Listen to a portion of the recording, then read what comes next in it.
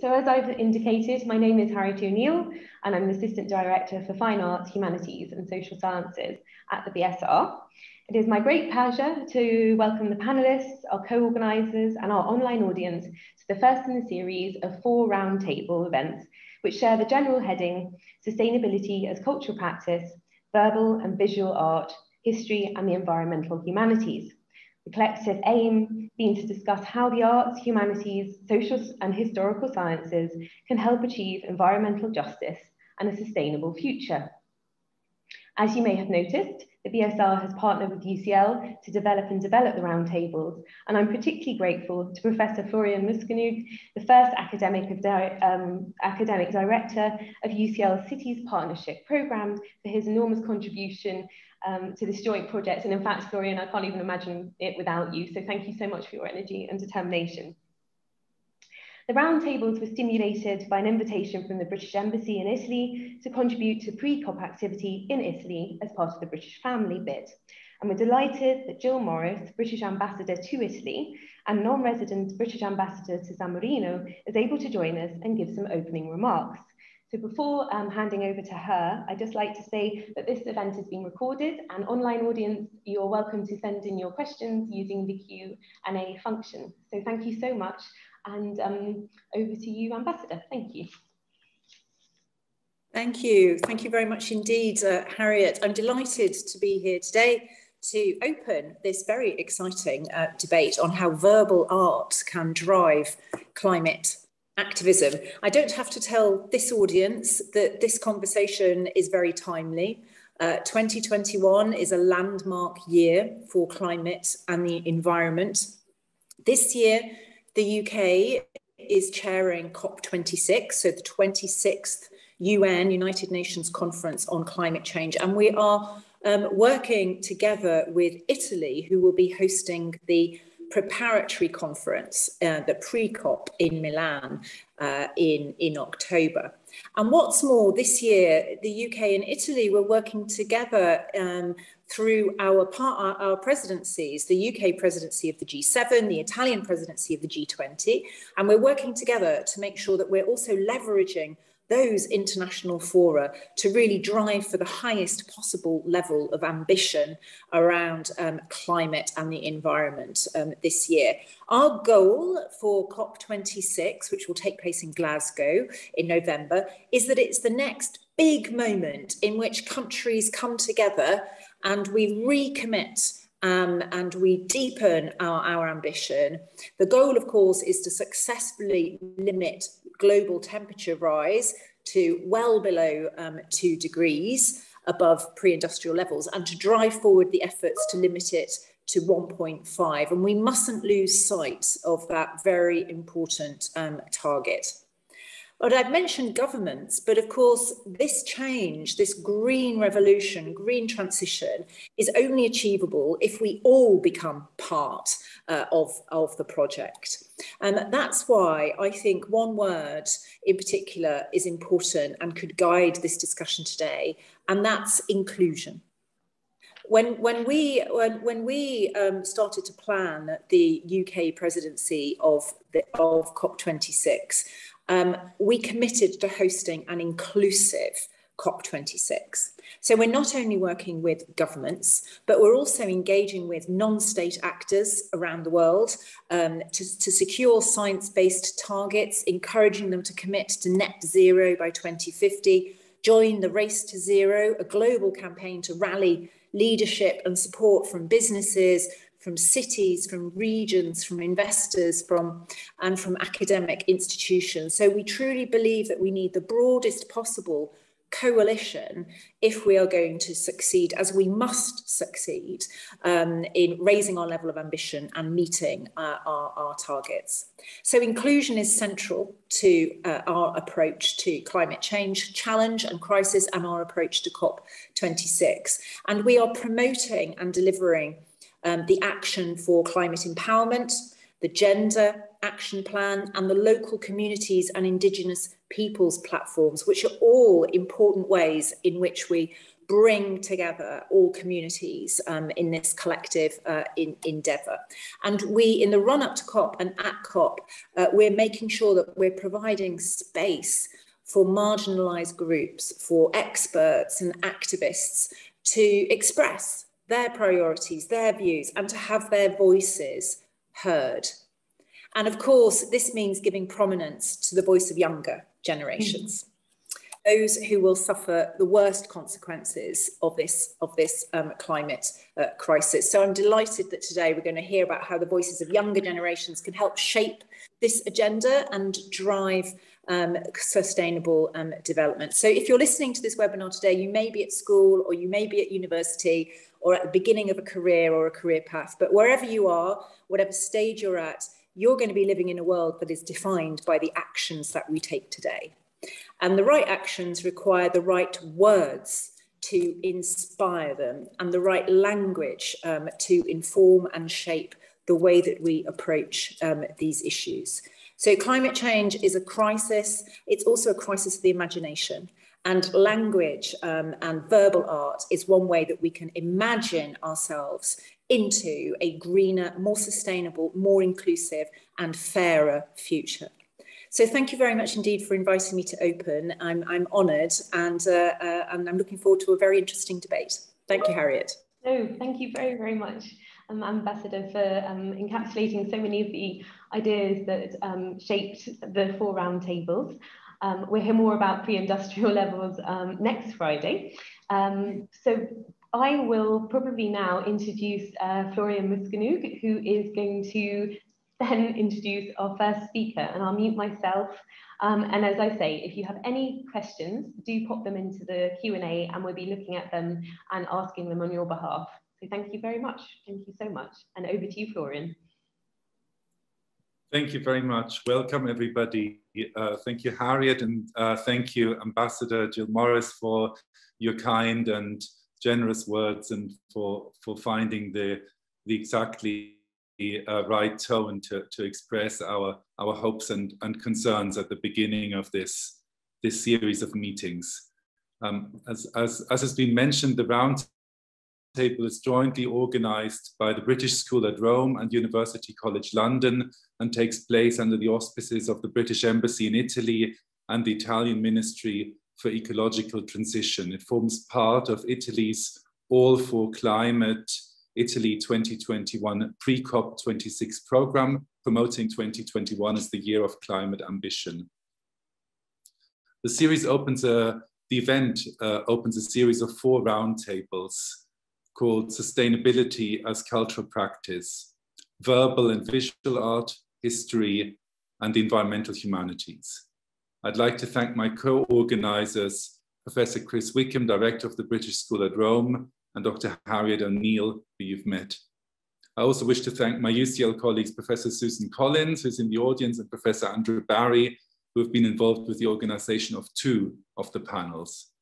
Let me tell you very briefly about the next 3 events in our series, which are forthcoming. On the 9th of July, so in exactly 1 week, we'll be discussing how past societies coped with climate change. And for this, we'll be joined by John Haldon of Princeton University, Georgina Enfield of Liverpool University, and John Sabapati of UCL, coordinated by Chris Wickham, Oxford, and British School at Rome.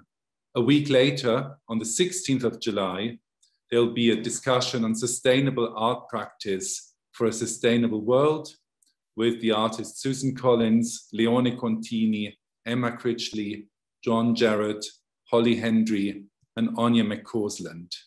And we will end on the 19th of July with a panel called Translating Climate Change with Emily Apter of New York University, Andrew Barry of UCL, Federico Federici of UCL, Anna Laura Wainwright from Oxford University, Loredana Polezzi, Stony Brook University, who's in the audience and who I thank, and Antonia Walford of UCL.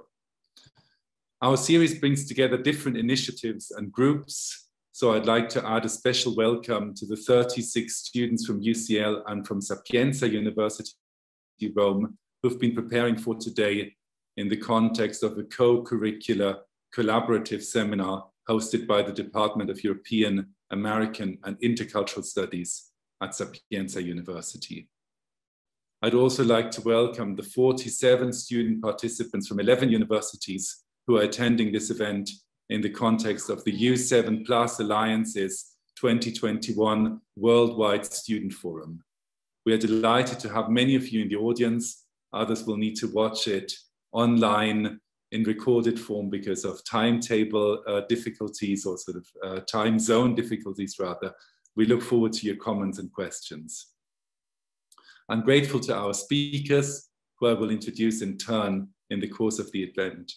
So they're Anthony, unfortunately I should say at this point that Anthony Costello cannot be with us today because he's unwell, and we wish him the very best for a speedy recovery. He's being replaced heroically and wonderfully by Bethany Jennings, who are welcome. Then we also have, in alphabetical order, Liz Jensen, Sara Marzagora, Arya Matai, Almaz Mudali, Hélène Neuve-Kringelbach, Isaiah Odembau, Bernard Okebe, Charlene Atieno Opio, Harriet O'Neill, who you met, Steve Utinho, and Arati Prasad. Many thanks to you all, and many thanks also to those who helped with the preparations. Carlo Guagli at the British Embassy in Rome, Marge Brown at Rudean School, Johannesburg, the team at the British School at Rome, Professor Nicola Miller, the director of the UCL Institute of Advanced Studies, and her colleagues, Zoe Paskett, John Sabapati, and Andrew Barry at UCL Anthropocene, and last but not least, my colleagues in the UCL Global Engagement Office, including Miyakawa Tomoyo, Brian Taylor, and Lucy Crick, who's joining us backstage to help with the Q&A and the practicalities. What we hope to achieve together today is to create a space for many different voices and perspectives. In order to introduce some of the questions that concern us, I would like to read a few excerpts from a co-authored manifesto that has been written earlier this year by a group of UCL colleagues, myself included, in the context of the ongoing inquiry on the case for the humanities. It's just 2 short paragraphs, and I'd like to sort of read them out if I may. The arts and humanities address what it is to be human. They address humanity as diverse, complex, and fundamentally ambivalent. They query the human from the position of its least privileged and most vulnerable designations. They enable individual and collective struggles for a more humane and more than human world. They demand that we disentangle ourselves from the legacies and fantasies of mastery and violence. We must strive to open borders between the disciplines we encompass, as well as those beyond. The model for our work is not dominance or profit, but illumination. Critical skills practiced by the arts and humanities are neither elitist nor self-regarding, but essential to our planetary existence and survival. In this way, the arts and humanities give hope to a planetary cosmopolitics of worlds lived, imagined, in process, and to come. A couple of practical points. As Harriet has already mentioned, you're welcome to submit questions using the Q&A function. You can do this throughout all sessions. We will also have a general Q&A at the end of the 3 sections and after our 2 respondents have spoken. So we'll have 3 short, relatively short mini panels, Sara Marzagora, followed by Arati Prasad and her team, followed by the team from South Africa, introduced by Beth. Then we'll have our respondents, and then we'll open to wider discussion. But if you have specific questions to any of our speakers at any point, please share them, and we will, as moderators, present them to our speakers and panelists throughout the discussion. So it's meant to be very interactive. Which takes me to our first speaker, who I'm very happy to introduce, who is Sara Marzagora. lecturer in comparative literature at King's College London. And Sarah holds a PhD in cultural, literary and post-colonial studies from SOAS University, which she completed in 2016. After this, she co-led a large research project on bottom-up and multilingual approaches to world literature. She's held visiting positions at Northwestern University, Addis Ababa University, Rhodes University, and the City University of New York, and has worked as a senior research fellow at the University of Oxford. Sarah is a literary and intellectual historian of Ethiopia and the Horn of Africa. She's currently completing her book manuscript, which is called The True Meaning of Independence, Ethiopian Intellectuals in a Colonial World, 1901 to 1919. She's edited a special issue of the Journal of African Cultural Studies and is co-edited with Francesca Orsini and Karim Malahir, a special issue of Comparative Studies of South Asia, Africa, and the Middle East, which looks at multilingualism and different forms of literary culture. And she will talk today about oral traditions and resistance in Ethiopia. Thank you very much, Sarah, and over to you. Thank you very much, Florian, and thank you very much, everyone, for having me here.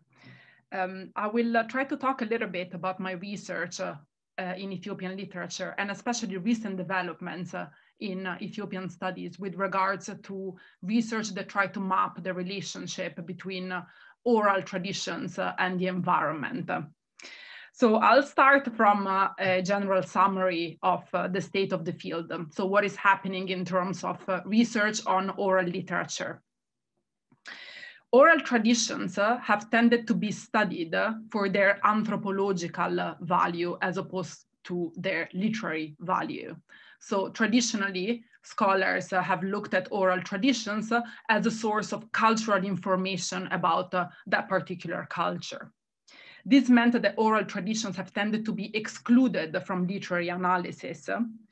And the other feature of the study of oral traditions is that they've tended to be considered pre-modern and static generally.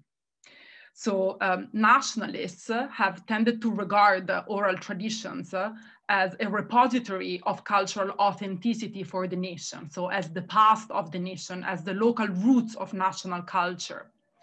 This meant that when oral traditions change, there's generally the tendency to decry the death of that tradition, the death of that cultural authenticity.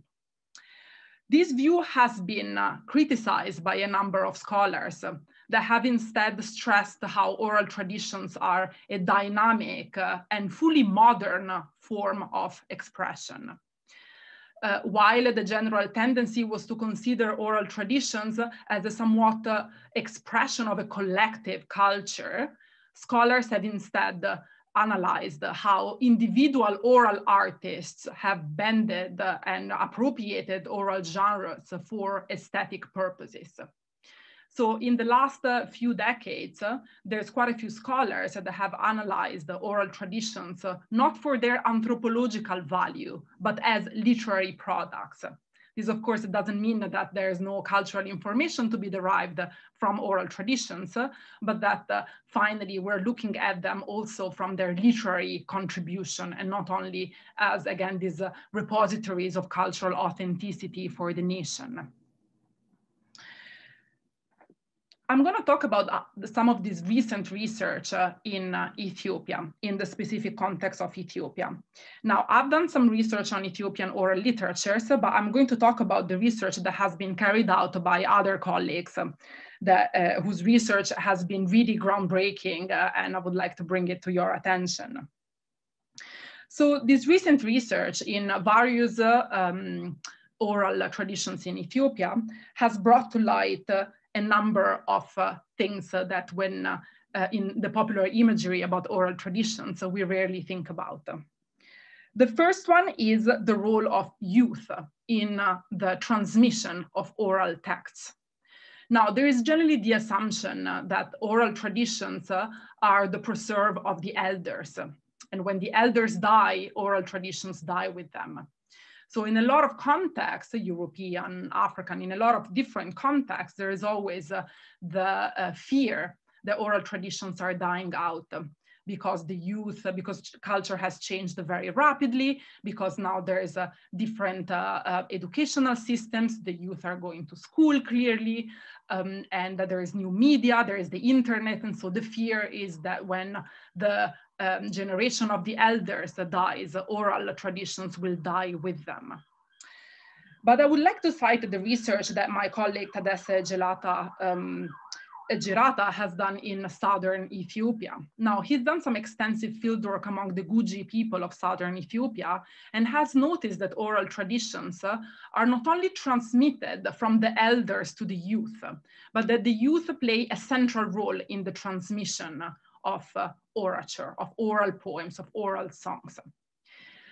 In several different cases, he observed that elder siblings, for example, taught younger siblings songs, poems, and so on, or that young people who, for example, were in the fields together, looking after the sheep, for example, were singing to one another and teaching one another songs. So the youth seem to play a central role in the transmission of oral traditions, which seems to point at a more optimistic future for these particular traditions. Whenever you sing a song to a person that is your peer, you are contributing to the spreading of oral traditions. And it could be oral traditions that you've learned in the family, oral traditions that you've learned from other peers, even oral traditions that you've learned from younger siblings. If you have younger siblings, probably they have different, you know, they belong to different subcultures, and maybe they might have different slangs, different vocabularies, different lexicon. And by just spending time with them, this is an act of oral transmission that is actually from a younger generation to an older generation. So the first point of this new research in Ethiopian oral traditions is that the youth play a central role in its transmission. So these traditions are not dying out. And the young people are central to perpetuating this verbal creativity. The second point is that far from dying out to new media, such as the internet or writing, oral traditions have instead benefited enormously from these other forms. Now, in the study of African literatures, the tendency is always to trace a genealogical line from oral traditions as something that existed in the past, and then you move on to written literature. So there's always this linear story from the oral to the written. But in fact, once we study oral traditions in relationship to written media, but also, for example, social media, the internet, the recording media, and so on, we see that the relationship is really not that linear. There are many cases in which, for example, something written becomes a song, and then the song is recorded on YouTube. People look at it on YouTube. People record from YouTube. People share files on their phones. So again, it's not from the oral to the written, but all these media are intersecting and creating a form of circulation that is not only oral, not only written, not only audio, for example, audio or video, but that in which all of these media contribute and bounce off one another. So for example, when this is a personal anecdote, I was in Addis Ababa, I was in an internet cafe, and I was just checking my emails, and a woman came into the internet cafe with her children. She logged onto a computer, and then on YouTube, she searched for the recorded version of a television program from the 1960s in which a very famous Ethiopian actor read aloud some traditional folk tales. And she had to go shopping, so she just left her children in front of the computer, listening to the video of this old actor reciting folk tales for the audience of the 1960s, but then through YouTube, also the audience of nowadays. So it's very complex, and it's not a case, again, of oral traditions dying out to new technologies. On the contrary, new technologies can enhance the circulation of oral traditions. Again, Tadesse, my colleague that did research in southern Ethiopia, noticed that some children were singing songs in languages that they didn't understand. So they didn't speak those languages, but they were singing songs in those languages. They were singing in Tigrinya, that's a language that's spoken in northern Ethiopia. And they didn't know the meaning of the words, but they had learned the song through social media. It had circulated on WhatsApp. It was a catchy tune. So again, there's a way in which oral traditions and these technologies have enhanced the circulation of songs, poems, and so on. So there's an adaptability, there's a dynamism of oral traditions. And then finally, I want to talk about the relationship with the environment, because the other way in which scholars have looked at oral traditions is that they are only able to comment on events that were traditional events, for example, events happening in a village, in a rural area. The oral traditions do not exist in urban environments. And this is not only the case of the study of oral traditions in sub-Saharan Africa, for example, but there's also this assumption that there's no oral traditions in urban areas in Europe either, or no oral traditions in Europe, even in rural areas for the matter. In fact, this new research has highlighted how we find oral traditions in all of these contexts that we call modern contexts. So in urban context, in skyscrapers in the middle of the city where people sip on cocktails and just look at the skyline from like a glass terrace on the 31st floor. And it's particularly this point that shows us the potential of oral traditions to contribute to our understanding of the relationship between man and environment. Again, we have to understand oral traditions as something that's dynamic, as something that speaks to the present, in order for us to be able to see the potential that oral traditions have in either teaching us something about our own relationship with the environment and how our subjectivity is co-constituted through our relationship with landscape and place. But also, on the other hand, how we can use these oral traditions to produce, like the ambassador said at the beginning of this of the event, to produce new understandings of who we are in relationship to the environment. So this is my final point, and it's precisely this area of research that looks at oral tradition in conjunction with the environment and landscape in general. Now, recent research, again, in Ethiopia, has looked at oral traditions from the point of view of new disciplines that have become quite prominent within literary studies in the last few decades. And these disciplines are eco-criticism, eco-linguistics, and eco-poetics. Now, these are traditional tools of literary criticism, linguistics, poetics, and so on. But these disciplines are militant, so they have a strong political thrust because they aim at making research on verbal arts, whether oral or written, relevant for the struggle against the destruction of ecosystems. So these disciplines aim at encouraging certain behaviors and discouraging certain behaviors. Again, these are disciplines that have this activist like push behind them. And the assumption is that we understand not only ourselves, but also our societies and the place where we live through certain cognitive frameworks. And by just changing those cognitive frameworks, we can also change the way in which we think about the relationship between ourselves and nature. For example, by changing this cognitive schema, we can reconceptualize nature not as something to be dominated, to be exploited, but something from which we derive meaning as humans, for example. And the type of research that I've been reading and that my colleagues have been doing regarded specifically oral traditions in the context of development-induced displacement. The area in which a lot of this research has taken place is the south of the capital city, Addis Ababa, in which several farmers were evicted from their land to accommodate the growth of the city. So the administrative area of the city has been enlarged to account for rising levels of urbanization, and a lot of the people that were farming in the surrounding areas had been evicted for the development of urban infrastructure and for the construction of buildings and so on. So the colleague in particular who's done this research is Dr. Adunya Barkeza at Addis Ababa University, who's really pioneered eco-linguistics in Ethiopia.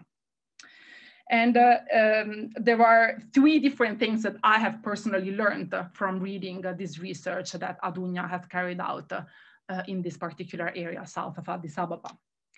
First of all, that there is a strong relationship between literary inspiration and the environment. So the environment is not only the object of verbal arts, but is constitutive of verbal, of literary inspiration for some of these oral poets and singers. There are certain places that are commonly regarded as places where people go and derive literary inspiration from the landscape. So there's some kind of holy mountains or wells or springs that are thought to be places in which the person can connect with that source of inspiration that is both a spiritual act, but also a creative act, an aesthetic act. So the kind of it's a way in which through merging with nature, through being with nature, oral poets connect to that almost spiritual source of literary innovation.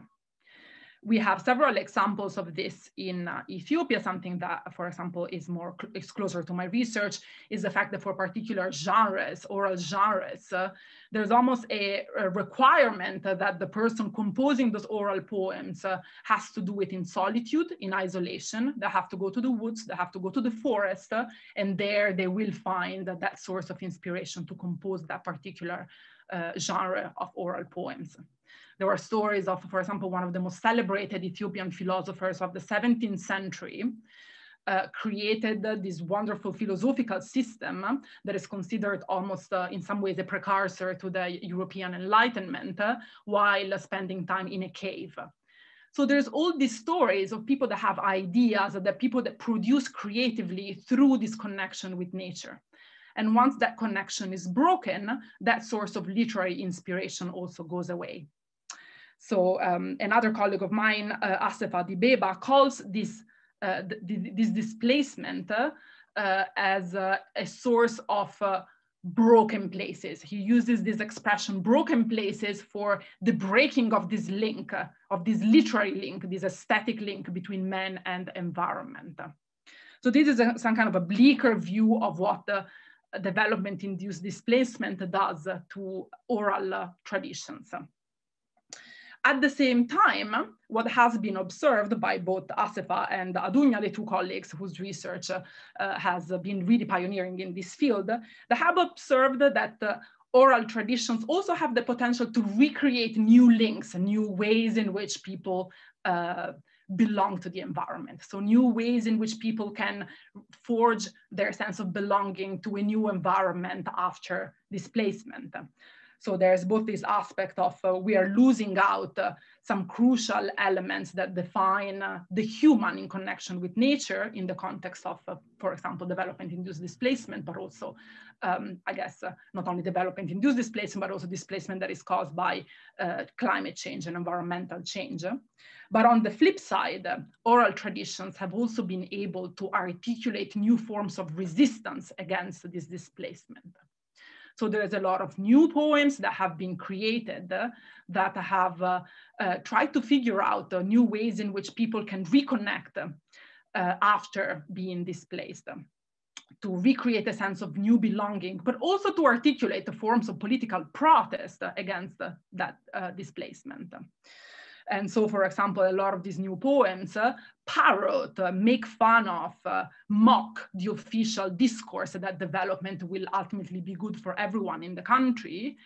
And then, so they twisted the official discourse by inserting through sarcasm the reality that is often very painful of displacement for people who are actually the targets of this development policy. So again, this is what we can study through ecolinguistics, these different speeches, these different discourses that overlap, and the way in which the resistance to the official discourse has been articulated in these particular areas. And finally, the final point that I think emerges from this research is the fact that clearly biodiversity includes also cultural and linguistic diversity. This is something that we should preserve as much as the biological elements the biological consequences of climate change and environmental change and development-induced displacement. So the bottom line of all of this research, and that's the point that I would like to share with you, is that oral traditions, oral literatures are, from a certain point of view, the victims of climate change. We see them partly again, with the breaking of this link between man and nature, also as a source of literary inspiration. But on the other hand, they can also be powerful tools of resistance. And I think that this will allow me to transition to the next speaker, because a lot of it will be about retrieving these voices and harnessing these voices for social change. Thank you very much. Thank you very much, Sarah. That was a very interesting talk and a great opening, and we look forward to discussing this further with you in due course. Do start sharing questions and comments in the Q&A if you have specific questions for Sarah. Don't hold back, and we can keep a record and we can answer them after the presentations. Thanks again.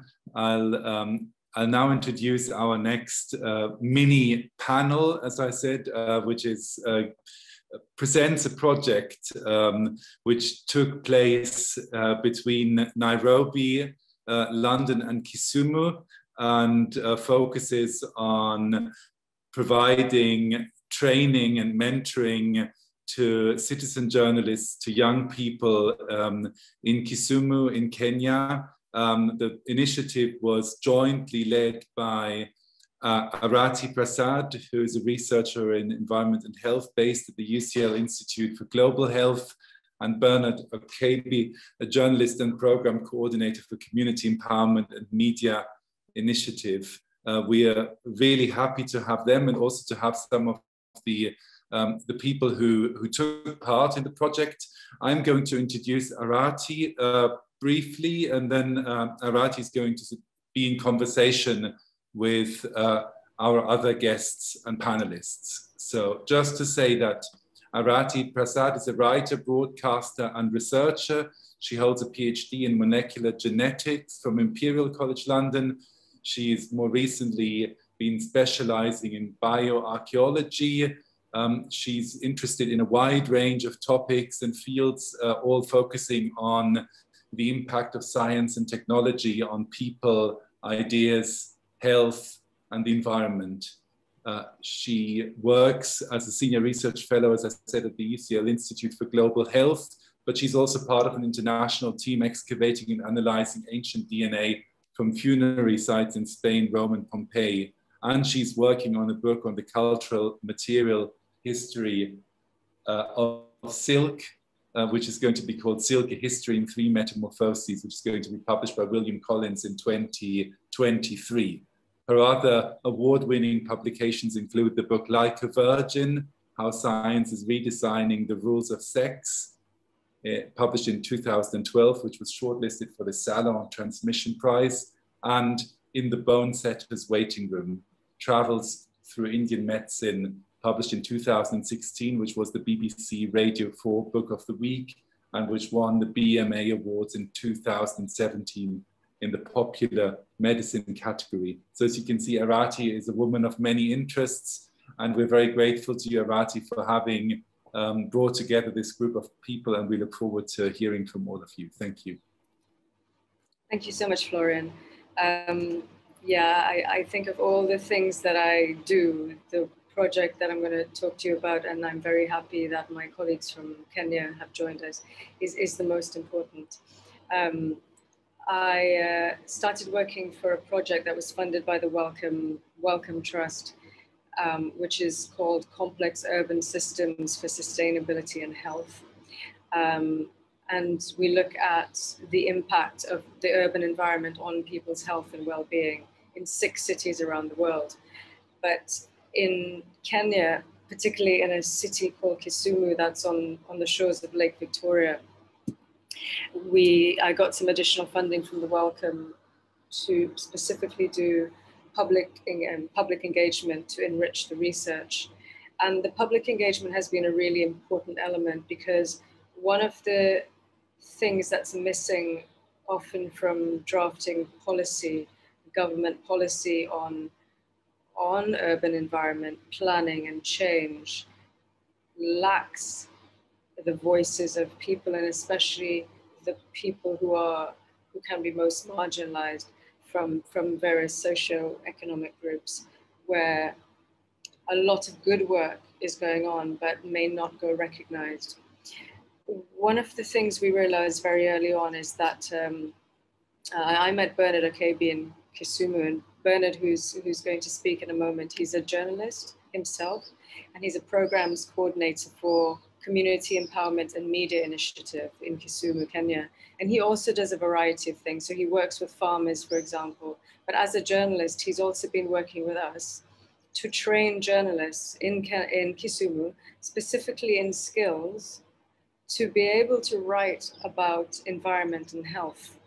So these are things that journalists may not feel very confident in because there's science involved and they're speaking to researchers, and it's about how to put those stories together so that it is a part of public discussion and remains on the government agenda because people's voices are there. So those are journalists that Bernard's been training. And then through working with our researchers who are working on the public engagement project, which is specifically on waste management in informal settlements, because it's lacking right now. The government doesn't plan for it in these cities, and it causes a lot of both environmental and harm to the people's health. We realized that for the sustainability of the project, to make sure that voices can keep being heard, it's in the hands of the young people who live there, who know what's happening there. This is the authentic story that's coming from them, and their voices must be able to articulate what's happening there and what they want the government to do about it. And that's how we hope that a part of our project, a big part of our project will be, that's how change will happen. So I'm very happy, very, very honored to say that we have two of the young trainees from the two different informal settlements in Kenya, and they're training with Bernard and also our partner organization, Science Africa, who's based in Nairobi. And they are Charlene Atieno Opio, who's 23 years old. And she has a diploma herself in community development and social work. And she lives in the Kondele informal settlement in Kisumu. And also by Steve Otieno, who's 26 years old. And he's from the Manyata settlement. He recently graduated from university as a teacher, but he's not currently working as a teacher. We also have a very special guest, someone I met at the start of the project. And I think it's a real honor to work with the people I call the real experts in this project. We're working on solid waste management, and Isaiah Odiambo, who's 28 years old, is someone who has so impressed me in so many ways with the way he thinks about he's a waste manager, but it's a self-driven, he saw the need for waste management. And not only that, he trains other people to work with him, which forms an income for him and his community, but is also a very vital part of the environment. And he thinks, what impressed me about him was he thinks very deeply about the harms that can be caused to the environment if waste is disposed badly. And so as part of our project, he's been speaking to the local government and bringing his voice to it. So I would like to ask Harriet, because we had the opportunity to make a film about what Isaiah does. So I thought we could show that film first, and then we'll have a discussion with Bernard about the impacts of climate change that he and farmers in Kenya are very real and that he's seeing now.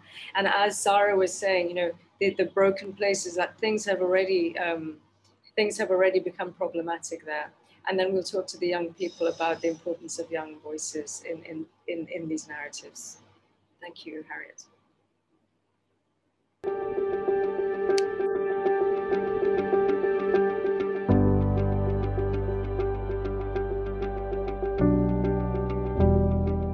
Waste situation in Obunga was worse.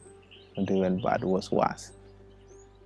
People used to dump carelessly. People used to throw their feces. So it was like a dump site. The reason why I got into waste management was that community was dirty and we realized there was a gap.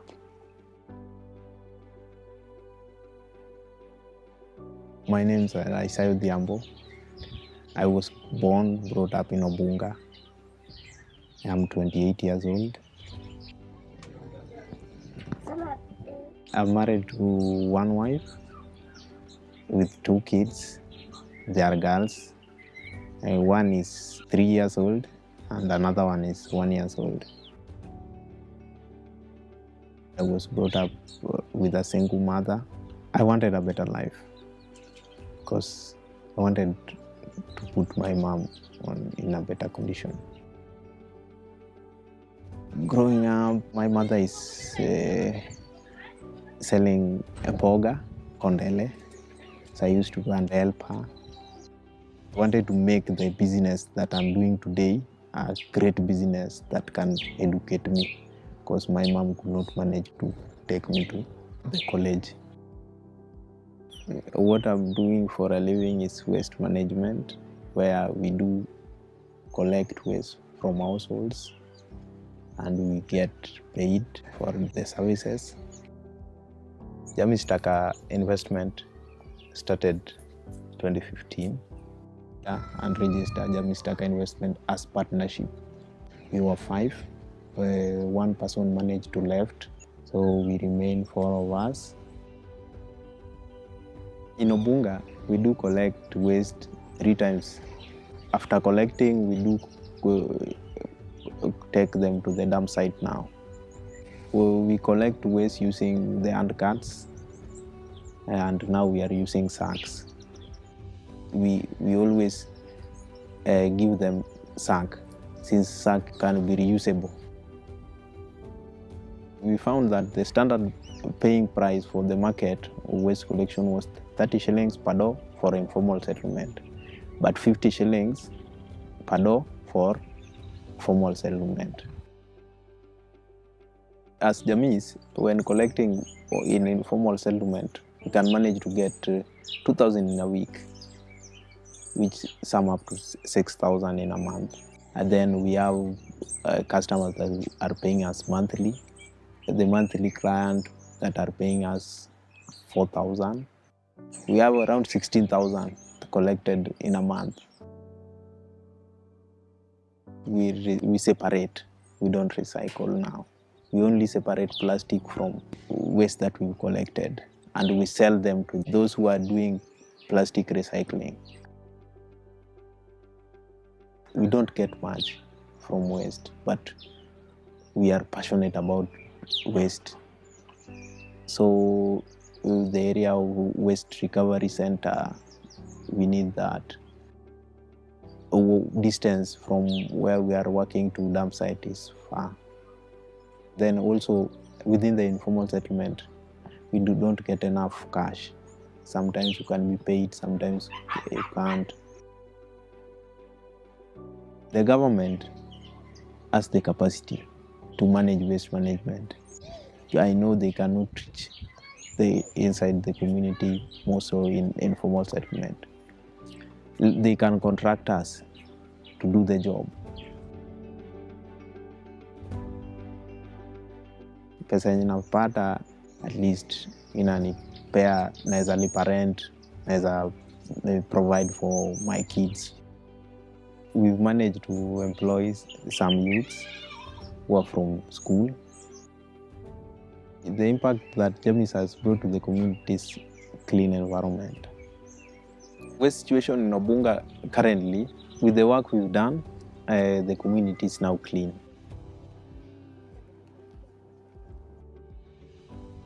Created a platform, a big platform for me. I've met different people in this world. Those who I never imagined that I could associate with. The community respects me a lot. So the job I'm doing, I'm proud of it.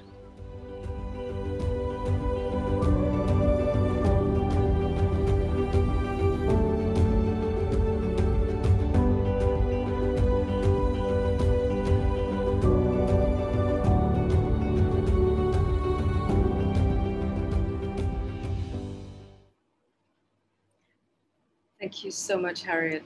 May I please invite Bernard, Isaiah, Charlene, and Steve to switch their camera on.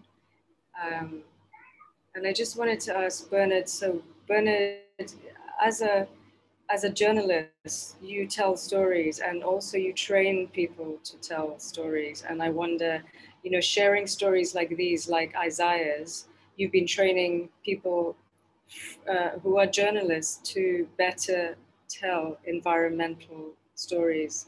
And I wondered if you could talk about why that's so important to you. Thanks so much, Aradi, for inviting me. And in Kenya, it's evening. So when I greet you, good evening, please feel most welcome. It's good evening in Kenya. I'll go very fast because we know we have limitation of time.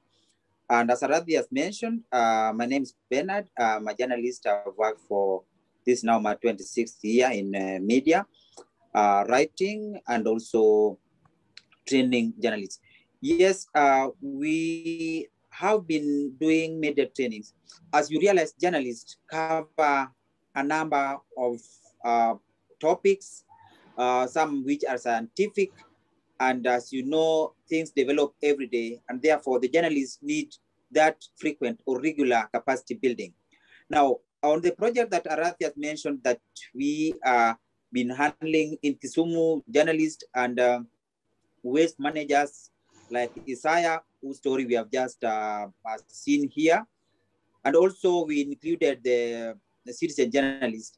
Now, we thought of including the journalists in this project and even other projects because of the role that they play in the society, which I believe most of us know, that they play very, very important role in reaching the masses, in reaching the population. I must also tell maybe those of you who may not aware, we are in Kisumu, and Kisumu is by the lake shore of Victoria, Lake Victoria, and this region is highly impacted by climate change. But you find the media reporting, for example, on climate change is very, very low. Why? Because the topic climate change or even on waste management or environmental conservation is somehow a complicated topic. We don't compare it to, or we don't compare it with politics, which is easy to report, as journalists will tell you.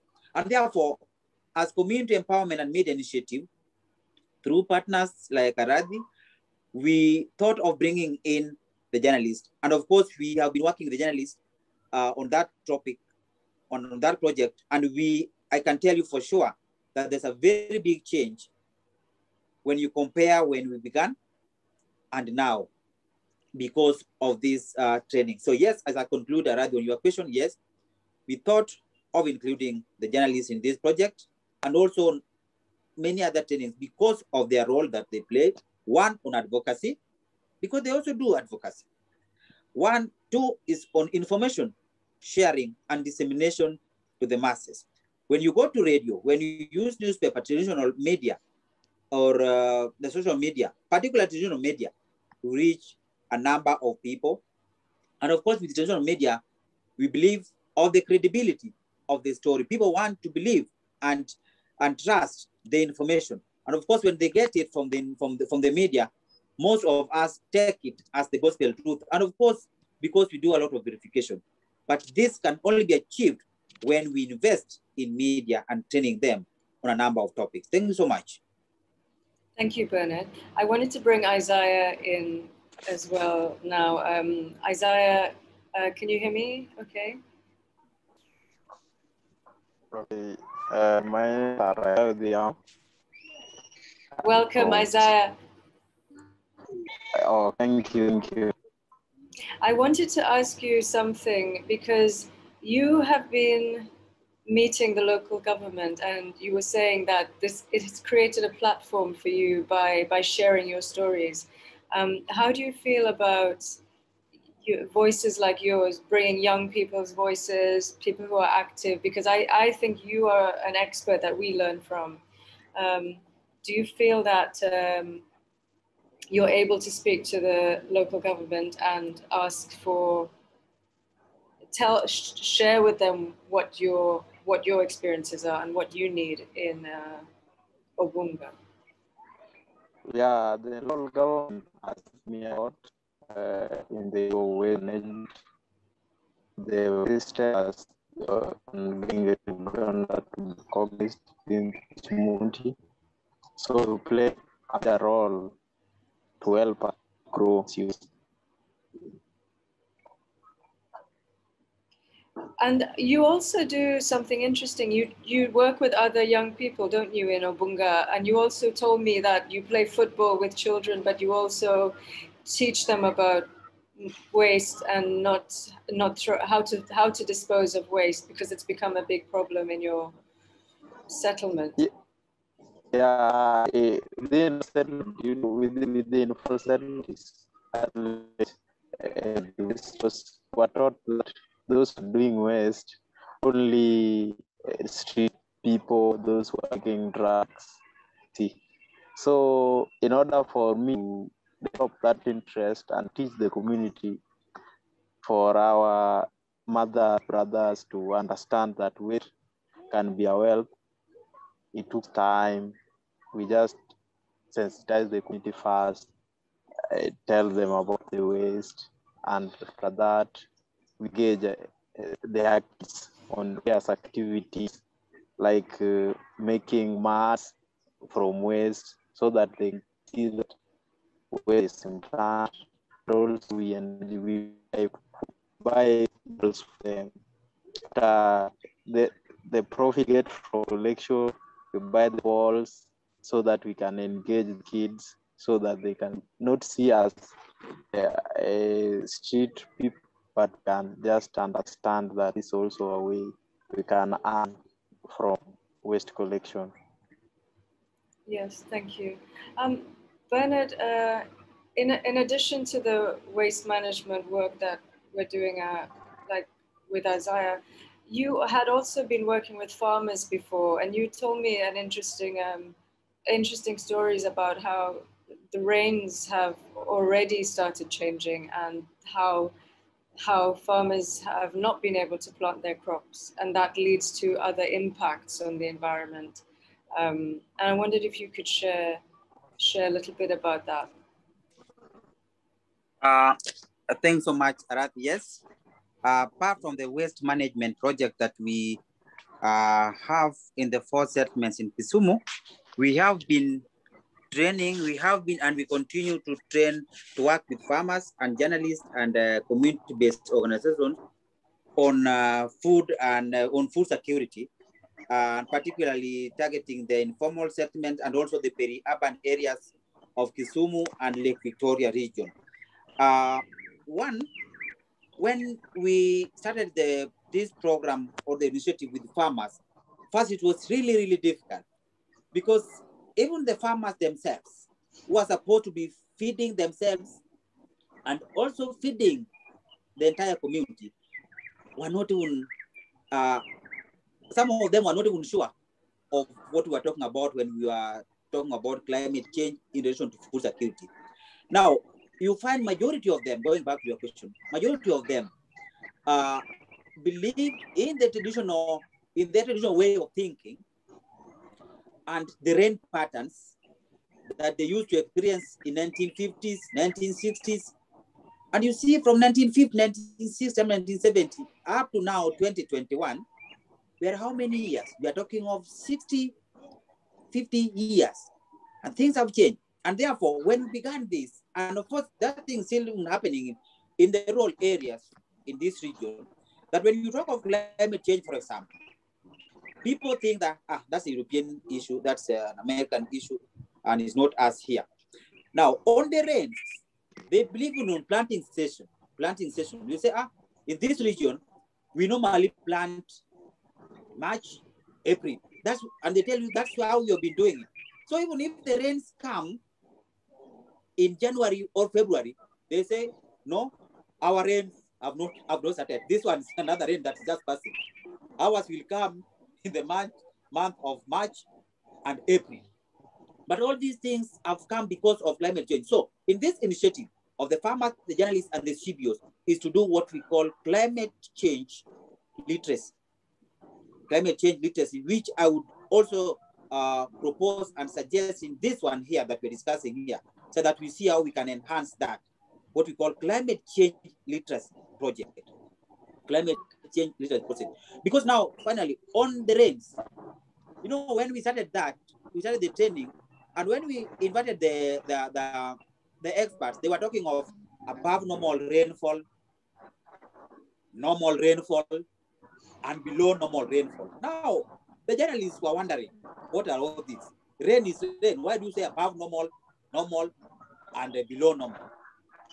Now, with the trainings of the weather people, the meteorologists, and the journalists, now we came to a clear understanding as journalists, because a journalist has to understand a concept, and understand a topic, has to understand that issue first, before packaging it well to disseminate it to the wider public through the various media, including the newspaper and the radio. Now, we came through the new training that, let us be clear and very simple, but can be understood, that above normal rainfall, we are talking of excess rainfall, which lead to floods. Floods are literally effects of climate change. That one, that local person will understand. When we talk of the normal rainfall, we are talking of that average rainfall that is suitable for good production of the crops. Above normal, floods which destroy the crops. And when we talk of below normal rainfall, we are talking of less rainfall, which literally leads to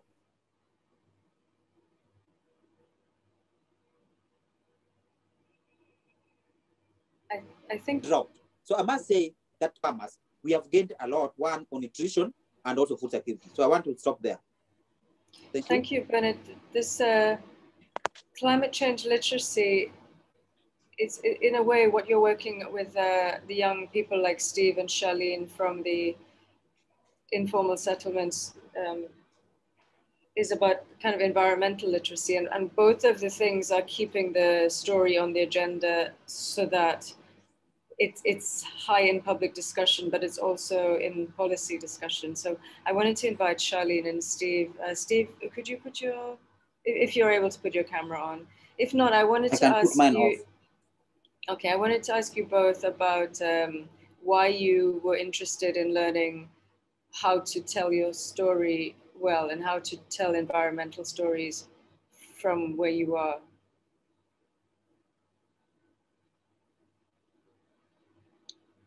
Charlene, maybe you can go first. Okay, good evening. Hi, good evening. And I think the major reason why I got interested in the citizen journalism, which was brought by the SEMIK, is because we had issues at the ground level, but the journalists were not able to air them out. And we felt like we should find a way to air them out. Luckily, we got help from the SEMIK, whereby we were trained on how to be a good citizen journalist.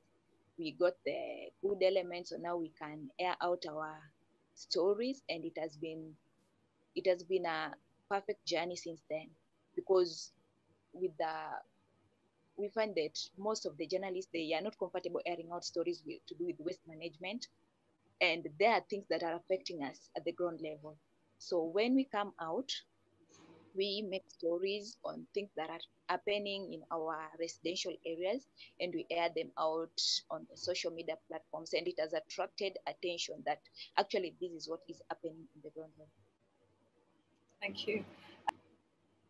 What are the problems you have seen in your environment, and have you been frustrated in the past that you're not able to do anything about it? Has this been a way of thinking about how you can bring change? Okay, the major problem in informal settlements around Kisumu is the poor waste management. happened that, okay, in every life situation, there must be wastes from households, from factories, and everything. But now the problem comes where we have the waste, but we don't have places to direct these wastes. So another challenge we are encountering is the financial constraint challenges, whereby these programs cannot be fueled without finances. So you find the youths having drawbacks to facilitate these programs. They feel like if the government cannot come in, why are we even doing this? But with the encouragement, they still feel, okay, the government cannot come in, but we are the people who are living in this area, and it is our responsibility to ensure that this area is clean. Thank you. I wanted to ask Bernard and Isaiah, because Isaiah is a waste manager from an informal settlement. And I wanted to ask both of you, also Charlene, you talked about the waste in the informal settlement that's not managed. How does that affect Kisumu as a whole? Because I'm really aware that Lake Victoria, it's not just on one country, it shows on other countries as well. And I think it's become very apparent with the pandemic, with climate change, that what happens in one place doesn't stay in one place. It affects everyone. So I wondered what the impacts of bad waste management are for you, Isaiah. Okay, within informal settlement, they do dispose waste carelessly, and that lead to, like around the Ibunga, we have a river called Kat. The river is flowing towards Lake Victoria. Affect Lake Victoria much because people do dump when the rain rains, it flood up the river Kisat. Then the river Kisat drain the lake, the waste to Victoria. We've tried to empower community through education. We've been doing it through door-to-door by engaging them. We tell them the importance, us collect for them the waste. Within formal settlement, people do depend on $1. $1 not manage to pay us. So with our services, we reduce within formal settlement. We do collect 10 shillings within a household. So it is cheaper. They can afford that. But if we use them, 50 shillings expensive. So it's still a challenge to do waste work with the informal settlement. We are doing it because we are the same community. It is very difficult to work with the informal settlement. So I think what I take from that is the importance of understanding the context of what people can afford and helping them to manage waste better by understanding that. Steve, I can see you. Can you hear me? If you come off mute.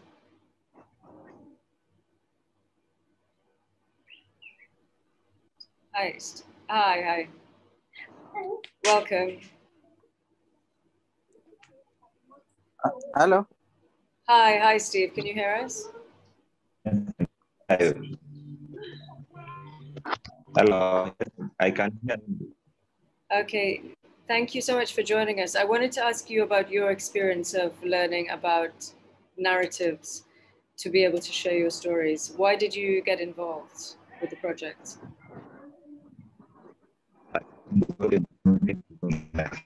As I've been said by our media about stories related to politics, unlike waste management.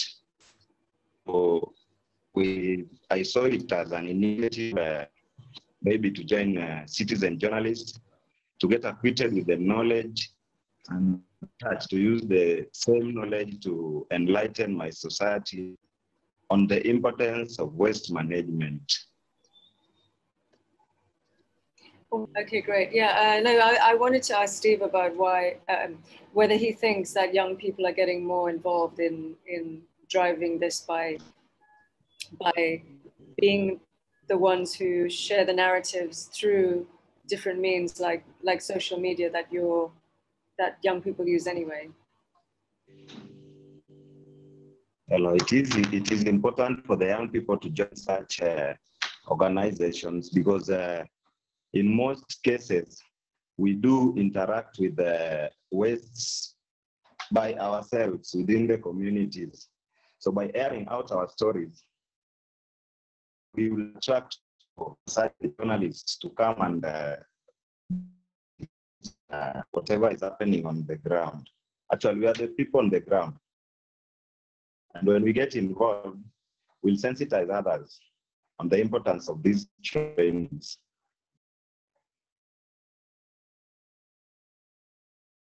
As we wait for Radhi, I must say that the involvement of the youth that includes Charlene, the lady who has just spoken, and Steve who's speaking, the one who has just spoken before me, we thought of involving the youth, just like the two have said.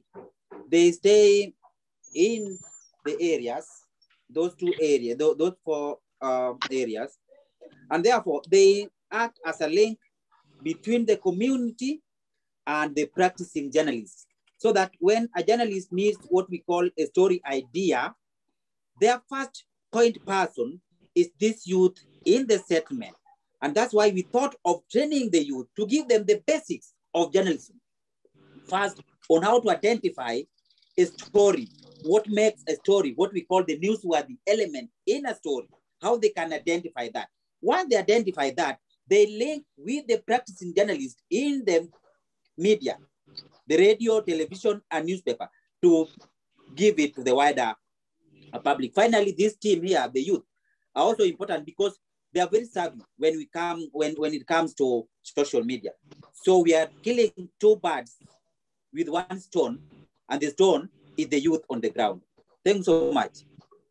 Thank you. That was wonderful. It was very good to hear from you, and also from Charlene, Steve, and Isaiah, and you found some very powerful words to speak about your experience. You know, sort of really making a difference, getting people engaged, sort of explaining what it's all about. So, thank you. Please do stay online if you can, and I hope Florian, that I don't know if you give me not more than 2 minutes to say something. Please. Because Aradi had asked, we lost Steve, but Aradi had asked a question to Isaiah and myself. So Isaiah had spoken, and when I was to speak, then Steve that we lost came in. So please just give me not more than 2 minutes to say something. Of course, please. Yes. Aradi had asked Isaiah and myself on the impact of the project that we have in the informal settlement, Kisumu, on waste management. Now, we want to connect this directly, waste management and climate change. And the connection is this. One, through the waste management in the 4 settlements of Obunga, where Isaiah comes from, of Kondele, where Charlene comes from, of Manyata, where Steve comes from, and Nyalenda, the waste management there has enabled us to make briquettes that is used mainly by people in the informal settlements as a source of fuel for cooking. Now, the impact here that it now saves us a lot of trees. Instead of felling many trees to cutting many trees for charcoal, now we use the waste in making the briquettes. And that has a direct impact when it comes to issues of climate and climate change. Thanks so much, Florian and everyone. That's what I wanted to add. Thank and you. Two, finally, Isaiah talked of in the informal settlement, people throwing waste anyhow. That has been, I must say that where I am right now, Florian, I'm staying in a place called Nyawita, in between Obunga and Kondele, where Steve and Charlene are. And I've stayed here for 30 years, so I'm talking of something that I know. Now, Isaiah talks of waste being thrown anyhow. And this has been a case, and it has led to blockage of drainage system. And you know, when the drainage system is blocked, it means a lot of impacts, health issues and environmental impact. So with the involvement of the waste managers like Isaiah and the senior journalists, we have been able to have a number of impacts both on socioeconomic and health and environmental issues. Thank you so much. Thank you very much. And again, you made a really important point. It's the experience that comes with being there and sort of understanding the community, understanding the pressures, and really sort of being able to sort of see the interaction between the environment and the community and the sort of developments in the community. So you've spoken all very powerfully to this. Thanks again. We will move on to our next group now, but there will be time for anybody in the audience to share questions with you. Steve, Bernard, Charlene, and Isaiah, if you check the Q&A, and you can reply to these directly in the chat. And if you're able to stay until the end, we can also sort of discuss it further. So thank you very much again. That was brilliant. And we are now on to our third case study or third panel, if you wish. We're moving to South Africa now, and we've spoken to a group of journalist activists in their 20s, and we're now talking to younger people, to school age, secondary school age activists. In particular, we're talking to Arya Matai and to Almaz Mudali, and I'm very grateful to you both for joining us. They will be introduced properly by Beth Jennings. I'm very happy that Beth could join us at such short notice, replacing Anthony Costello. You'll be presenting the work of the CAP 2030 initiative, which is a very large initiative, Children in All Policies. And Bethany Jennings, who's going to sort of speak to us about this initiative and be in conversation with our two invited guests, is a social scientist specializing in gender, inequality, and qualitative research. She's worked in the areas of child protection, homelessness, exploitation, holistic services, and participation in the UK and in Bangladesh. Her work aims to highlight the experiences and amplify voices of marginalized groups. Bethany works as a consultant with CAP 2030, as I mentioned, to ensure meaningful participation of children and adolescents, and supports the working groups of this initiative, particularly for country implementation and climate change advocacy. So advocacy is very much something which I'd like to explore with you, and also how advocacy can be enabled through education and through different ways of sort of writing and publishing and using online media as well. So Beth, over to you, and thank you very much. Hi, can everyone see me? Yes, we can. Okay, great. Yeah, thank you so much. It's great to be here. It's just been so fascinating listening to everyone talk so far. And I am sorry that Anthony can't be here. I know that he would have loved to be. Yes, as you said, I work with Anthony at Children in All Policies, or CAP 2030 for short. So we are a very new initiative, just launched in April, but we aim to place children's health and well-being at the heart of all policies. And to implement the recommendations of the WHO, UNICEF, Lancet Commission report, A Future for the World's Children, that was published last year.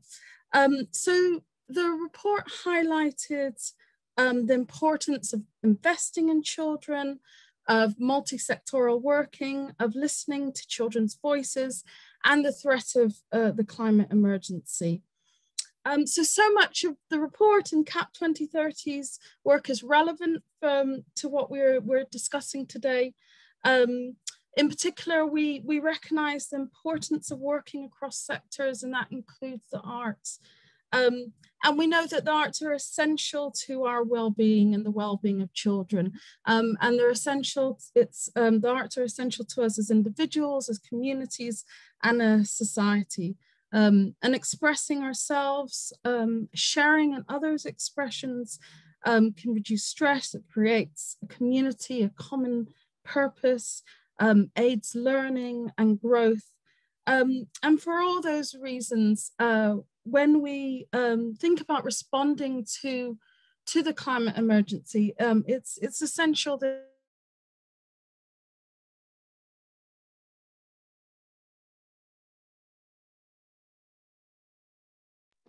We've just lost the sound there, Bethany, so we'll just allow you to rejoin using the link. Oh, you're here, you're back. I'm back, okay. Yeah, sorry about that. Yeah, so I was saying that the young people, children have really led the way in responding to the climate crisis. I think we've seen that all over the world.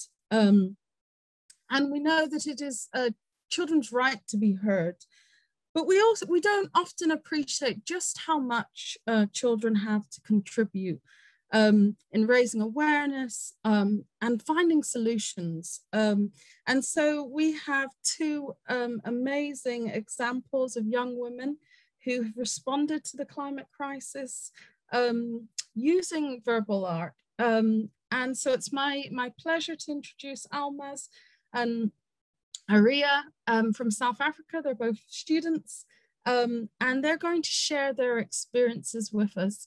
So can we start with Almaz? Can you tell us about the advocacy work that you've been involved in? Good afternoon, good evening, or good morning. I'm Almaz, and I'm a grade 9 student at Rodin School in South Africa. Why is it that when we talk about climate change, it's always fraught with complexity? When we talk to young people, we shouldn't be talking about carbon sequestration. We need to talk simply about rather taking carbon out of the atmosphere. In general, people cannot fathom these scientific terms. Don't get me wrong, science is fantastic and is absolutely needed, but not everything needs to be explained in scientific terms. We need to cool the Earth by 1.5 degrees. But how many of us know the difference between 25 and 26.5 degrees on a sunny day? I don't mean to criticize Al Gore, but if you look at some of the statistics that he presents, you need a 4-year degree to understand what he is saying. Imagine a 14-year-old youth like myself trying to learn about climate change. Put yourself in our shoes, Mr. Al Gore. In South Africa, we are in the process of developing our first national youth climate action plan, known as the YCAP. It serves as a master document of the youth in South Africa's view on climate change, with the policy, implementation, art, and stories section. It is my job as the high school liaison to make sure all high school kids are equally represented. I, along with my colleagues, are planning a climate change awareness roadshow in order to educate and gather input into the YCAP. The Youth Climate Action Plan aims to give all children a voice, and this is why we've opted to allow children who may not be able to relay their messages in mainstream scientific language an opportunity to convey their messages in the form of stories and other mediums of art. This is why we are issuing a nationwide call for stories to be implemented into the Youth Climate Action Plan. I'm proud to say that we are the first, but I hope that we are not the last to implement art into policy. It will be wonderful if youth from other countries or even governments use the South African Youth Climate Action Plan as an example for holistic policy that everyone can emulate. Climate change is often seen as a privilege problem, and it's because those that are underprivileged aren't given access to education, or rather viable education on climate change that they can understand.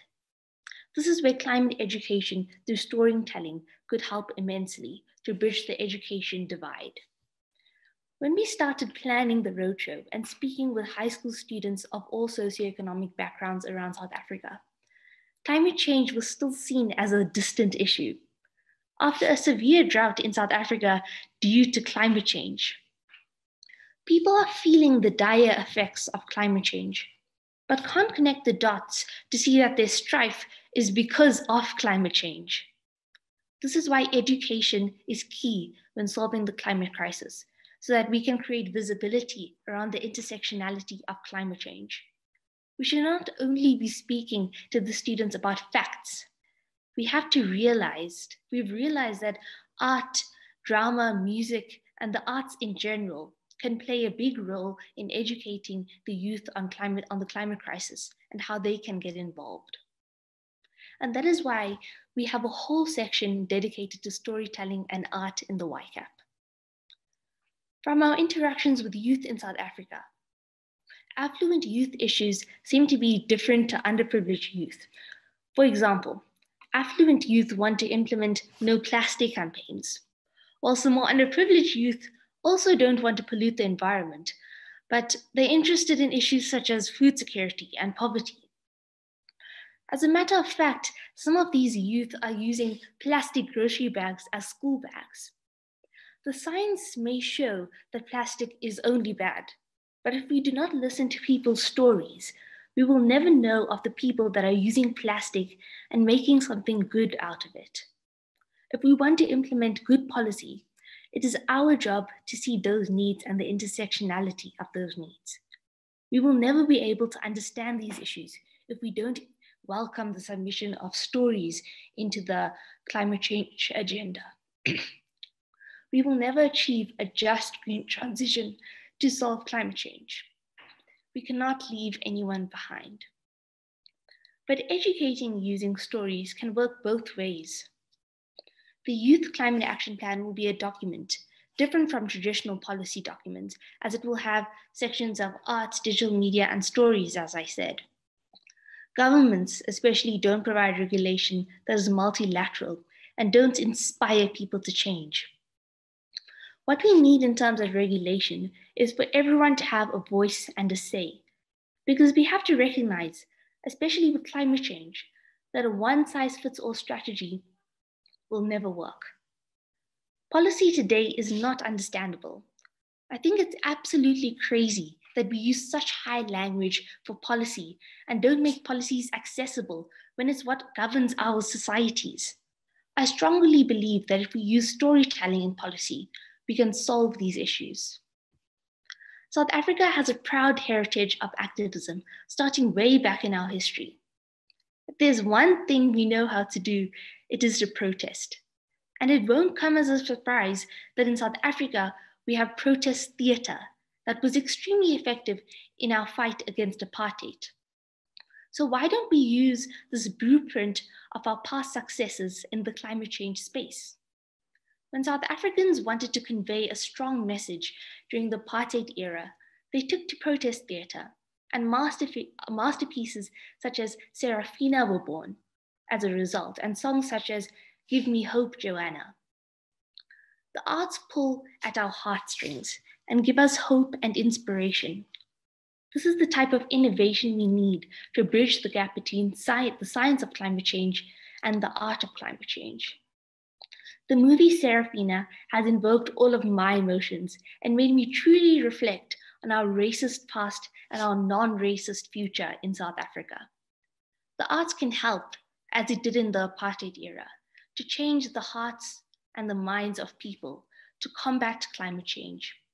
I truly believe if we use means of workshop theatre to educate about climate change, we can convey strong, impactful messages. Even though much more verbal art is needed in the climate change space, movies and stories about climate change do exist today. But I'm of the opinion that storytelling today is heavily flawed. I feel like climate change stories are always fiction and begin when climate change has already happened and we have faced a massive extinction. To an extent, I think this can be effective, but these kinds of stories encourage the so-called apocalypse paralysis. I think one of our main mistakes when tackling climate change over the past few years is that people are creating this doomsday scenario, but what we really need is to bring hope and inspiration to inspire action. I implore you to watch the movie or play Serafina and experience through the art of movie making how you can feel inspired to tackle racism. Let's do the same for climate change. Thank you. I will now hand over to my fellow Rhodinian, Arya Matai.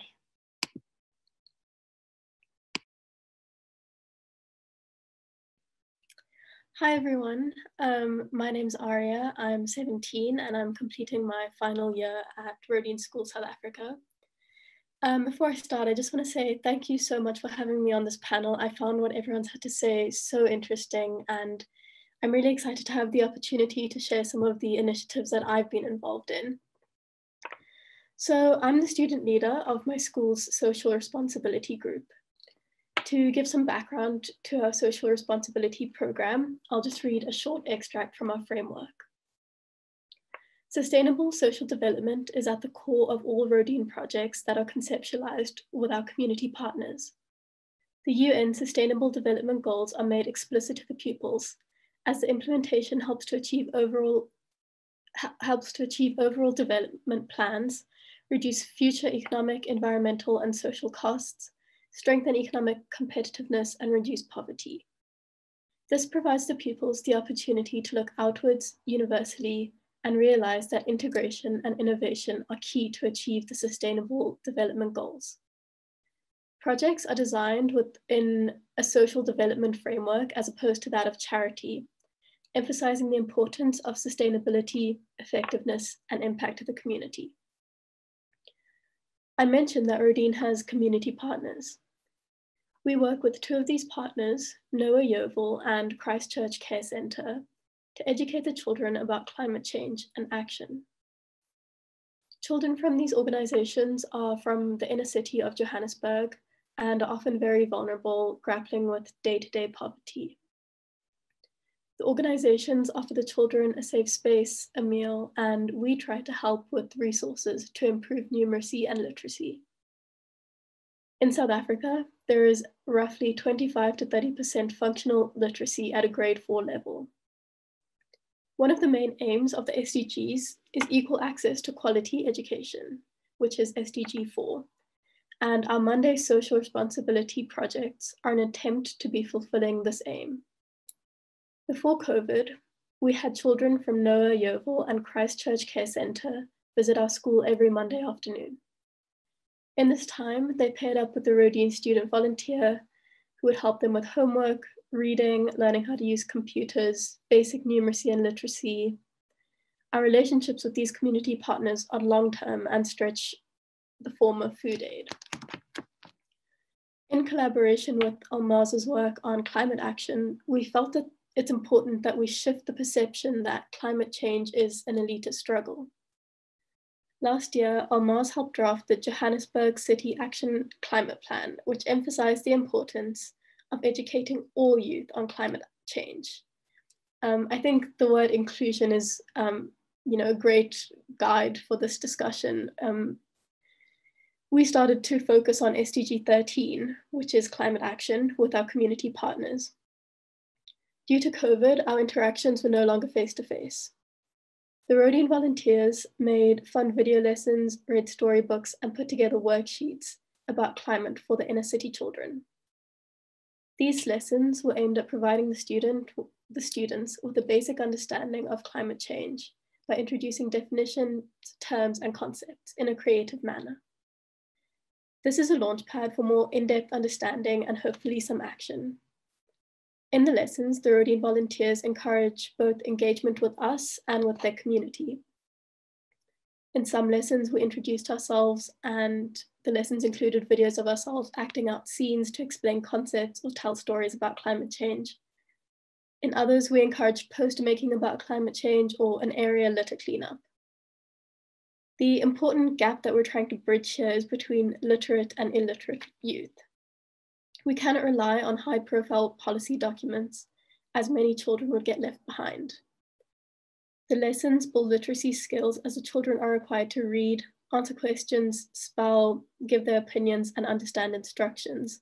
But they also encourage the children to be interested in and invested in issues around climate change. Storytelling has played an important role in making sure that all youth is educated about climate change. Thank you.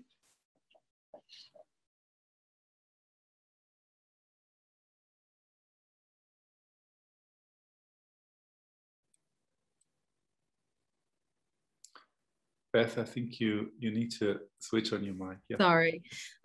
Thank you both. I think we can all agree that, can you hear me now? Sorry? Yes. Yeah, okay. Yeah, I think we can all agree that was very inspiring and yeah, really, really wise suggestions about how we can be more inclusive and how we can tell or allow different people to contribute in climate advocacy. I'd be really interested to hear from both of you what your, as individuals who've been involved in climate advocacy, what have your greatest struggles been, but also, or challenges, but also what have you found most rewarding in this journey? I don't know who wants to start. Almas, do you want to say something? Yes, so I think one of the main challenges that I have faced is that when you interact with big business, or I don't want to generalize, but I think more adults, they seem to be very closed to having the youth opinions, and they don't want to, they don't inspire action. For example, I was on a discussion with some of the biggest businesses, but also the biggest polluters in South Africa. And it had our Eskom, which is the energy making company in South Africa. And I don't want to name names, but there was also some mining companies and some car companies. And the youth we were relaying our messages and what we wanted to see from these businesses in terms of climate action and how they could involve social responsibility into their companies. And I was met with a lot of hostility. Like, they were saying things like we needed to give them ideas.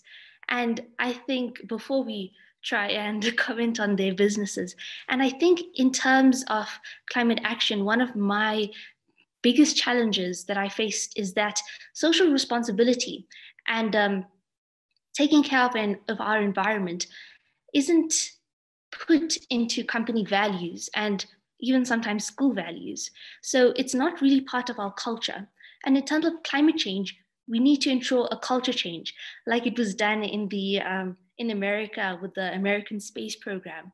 There was a whole different culture change taken to rather see space travel as innovation, and everyone felt inspired in a way that their country was taking part in such a big initiative and in achieving such big goals. Thank you. I hope that answers the question. Yeah, definitely. No, that's really, really interesting. Yeah.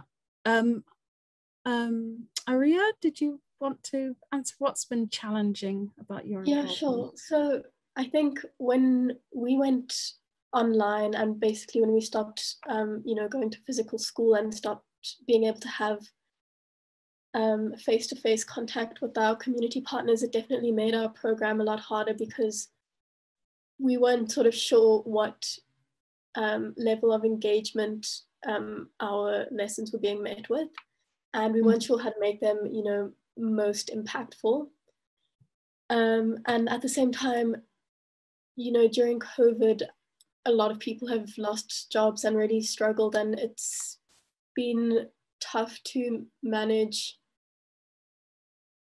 sort of what these people's greatest needs are, and often it's really not receiving worksheets or lessons about climate change. It might just be getting a meal. So in times like that, we really have had to prioritize other forms of or other initiatives, like maybe a food parcel, soup making sort of course or something like that, instead of going on with these worksheets despite their importance, because there's some needs just come before others, and that's been obviously quite tough, but it's also really rewarding. We got a video at the end of last term, I think, with basically all the kids just saying, like, sending us videos, and we haven't seen their faces in really long. We haven't met with them in months, so it's really cool to see all of them, and they were just saying thank you for the lessons and what they found interesting and which worksheets they liked and which concepts they understood, and that was really awesome to see. Yeah, that's amazing. I think from both your from what both of you have said, there's a real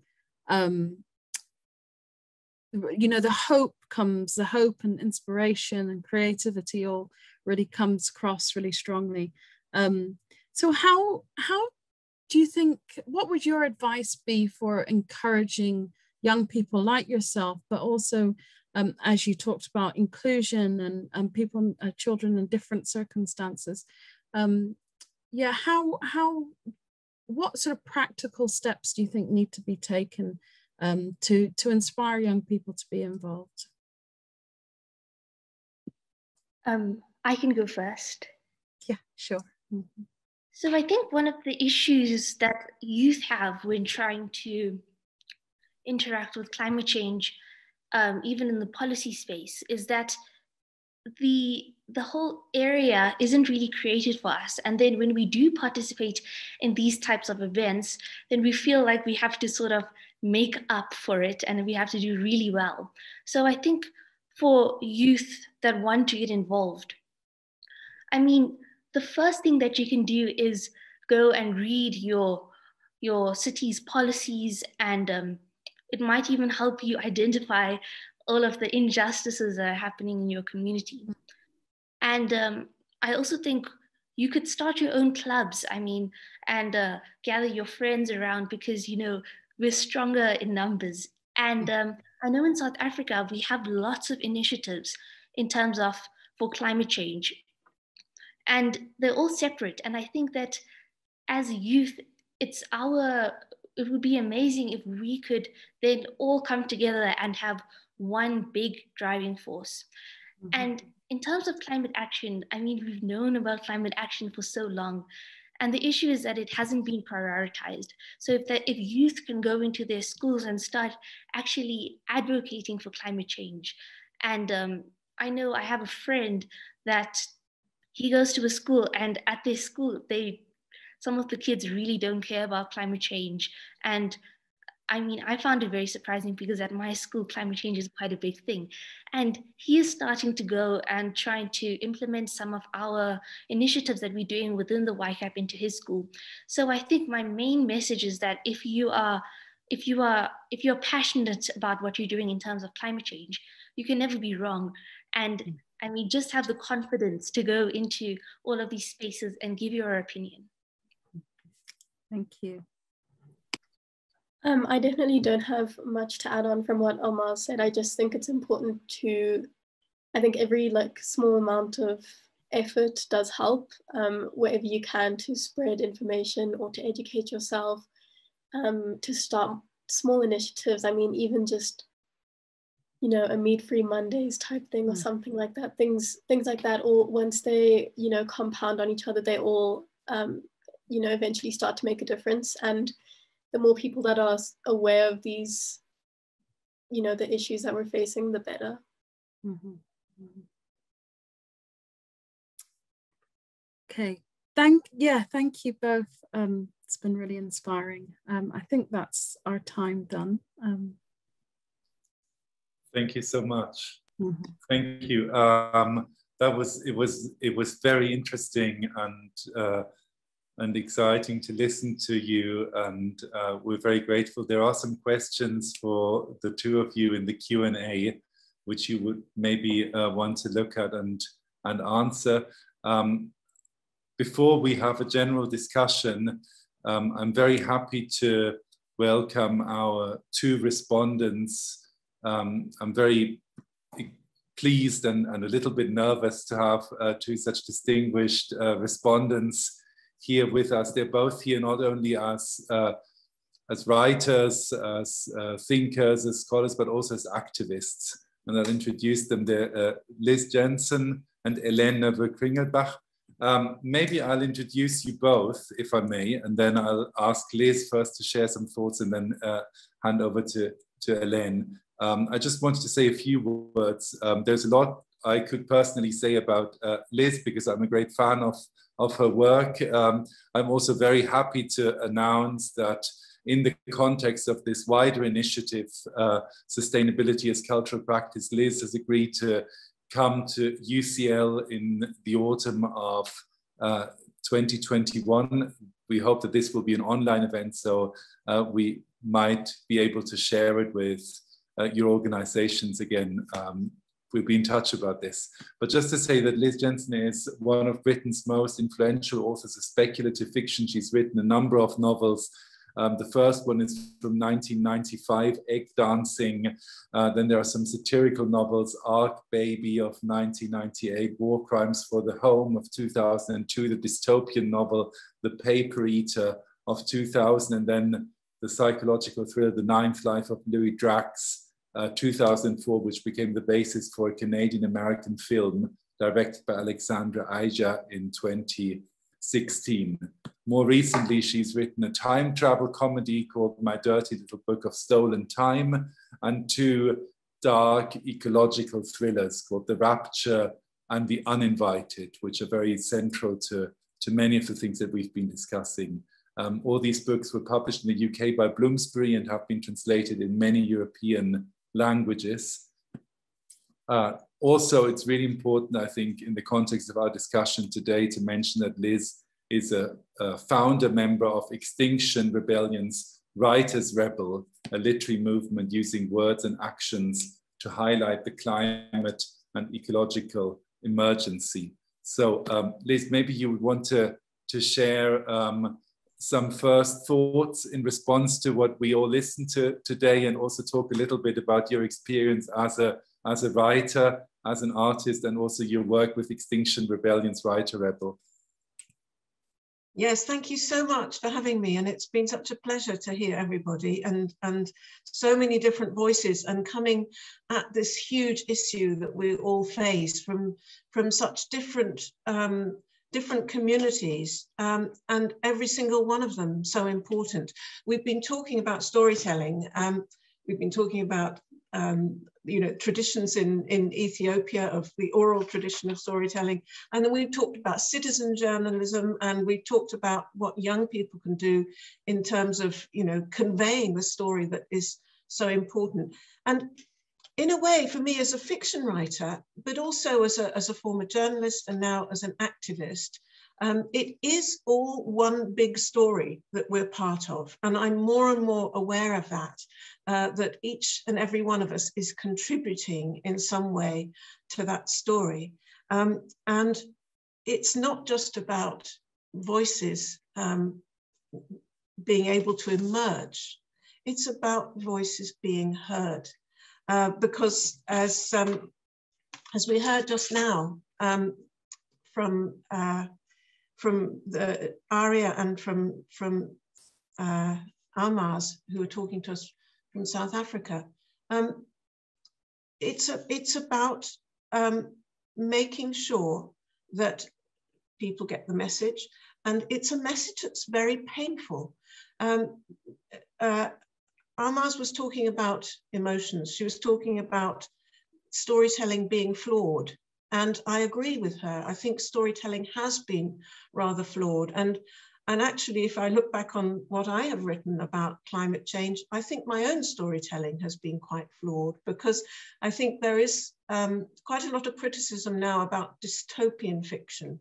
I think it can do wonderful things. I think it serves as a brilliant warning, and I think the power of the human imagination is incredible, and that's wonderful, but those stories depress people, and I think the last thing we need at the moment is to feel depressed, because when we feel depressed we can't act, we can't do what we need to do, and as we know, there is more and more to do, because as we also know, we've known about climate change for many, many years, for decades, and done nothing about it. And it's getting worse. It's not getting better, it's getting worse. And we can see that every day. I was looking at some images today from Madagascar where people are starving. They're eating leaves and leather because of what has happened with the drought in that country and soil erosion. And so it is in so many places over the world. There are floods, there are fires. It feels very apocalyptic right now. But of course, the message that we send should not be apocalyptic, because there is actually a huge amount that can be done. And I think our storytelling needs to focus on that as well. And that's why it's so fantastic to hear from the citizen journalists who are writing about waste management and spreading the message about waste management, because we can feel completely overwhelmed when we look at it as a whole. And I think that's why literature and storytelling and all forms of art have actually failed us in many ways over the past decade in particular. I think it's picking up now and the tide is turning a little bit. But yeah, I think it's just so crucial that we bear in mind that what we're feeling, and it's very much about feelings. You know, you can talk about science, you can give people facts, and it's very hard to absorb sometimes. But what people do recognize immediately is their own emotions and the emotions they see in other people.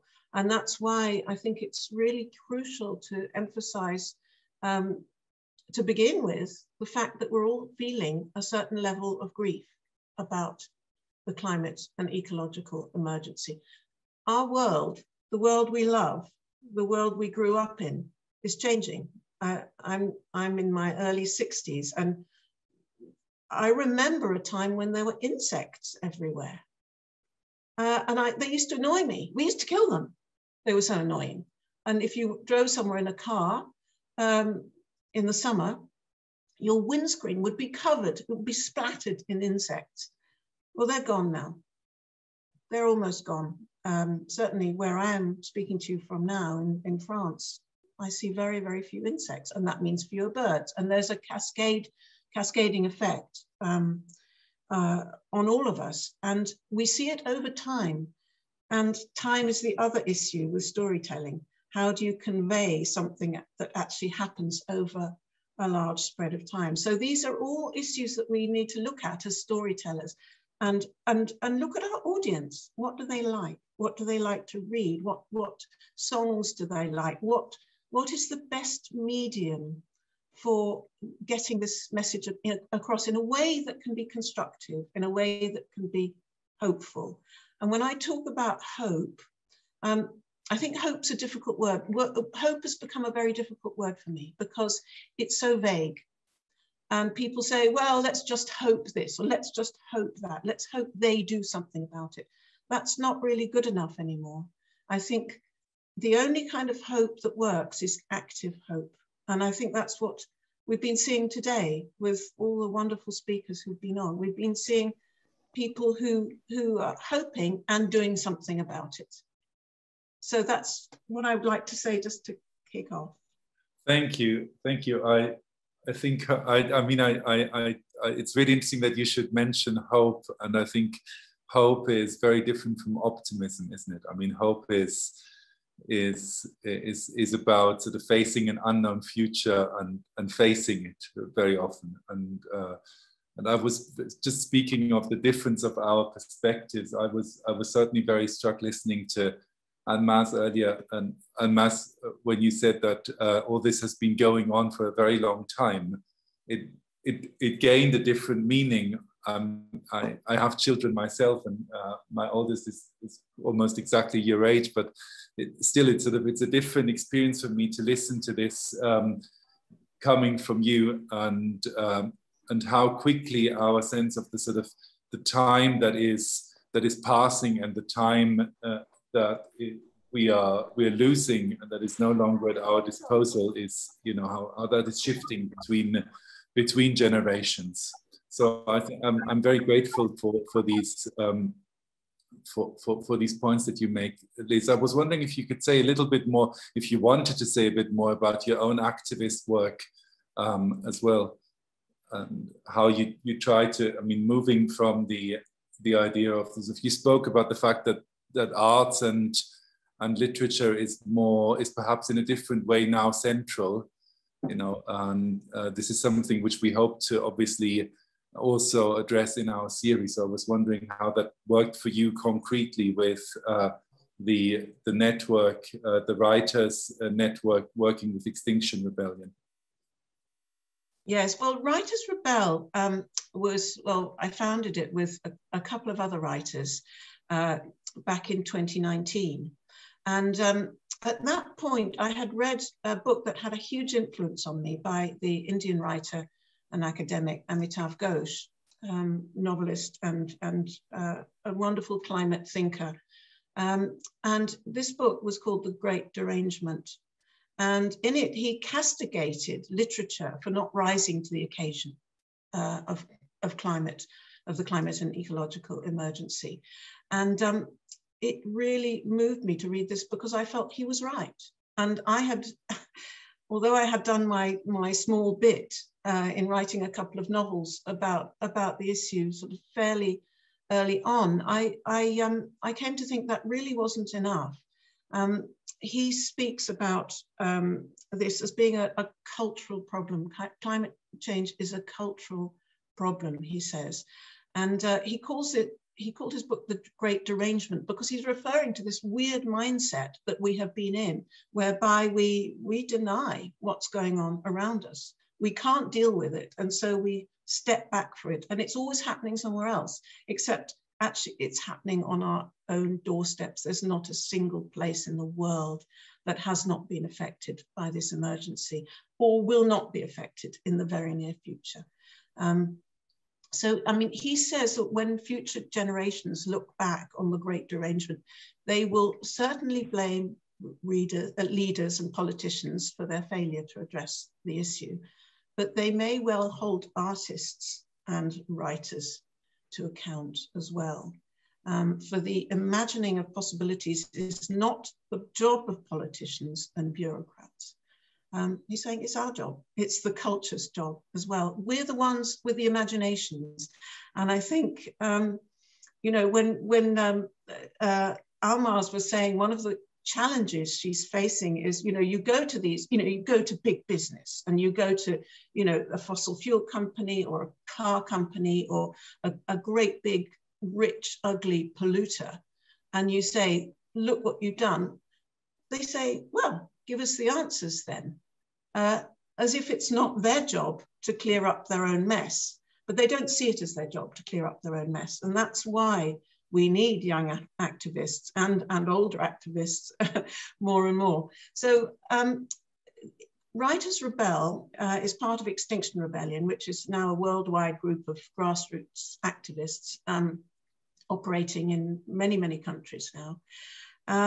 And it started up really out of a feeling that everything that's happened so far in activism, although activism has done great work and there are wonderful organizations, it hasn't done enough and it hasn't done it quickly enough. So it's scientists, doctors, just ordinary citizens who care. A lot of people with children, a lot of families join Extinction Rebellion because they're so worried about the future of their children. Anyway, I'm not much on social media, but I'm on Twitter, and I saw a tweet by a fellow writer who I respect a lot, Monique Roffey.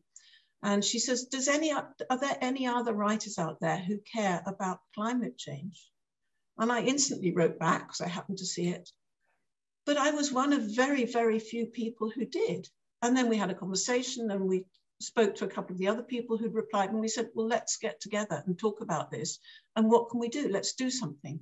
So we met in a pub in London at some point, and I had already been part of Extinction Rebellion on a sort of very low key level, but my son was very involved, and I spoke to him and he said, well, let me put you in touch with someone in Extinction Rebellion. And it was born there. And then before we knew it, we had a wonderful sort of pop-up literary festival in Trafalgar Square, which was then occupied by Extinction Rebellion. And we had some really fantastic, famous writers reading work they had written specially in some cases. And we discovered that writers are passionate about it. They just didn't know how to go about it. They didn't know what to do. They were just waiting for some kind of platform where they could actually express all these very, you know, deep feelings that they have about what's going on. So it developed from there, and we've done various events. We've got a website called writersrebel.com, where we have lots and lots of blogs, and we have various activities. And recently, we did a new action.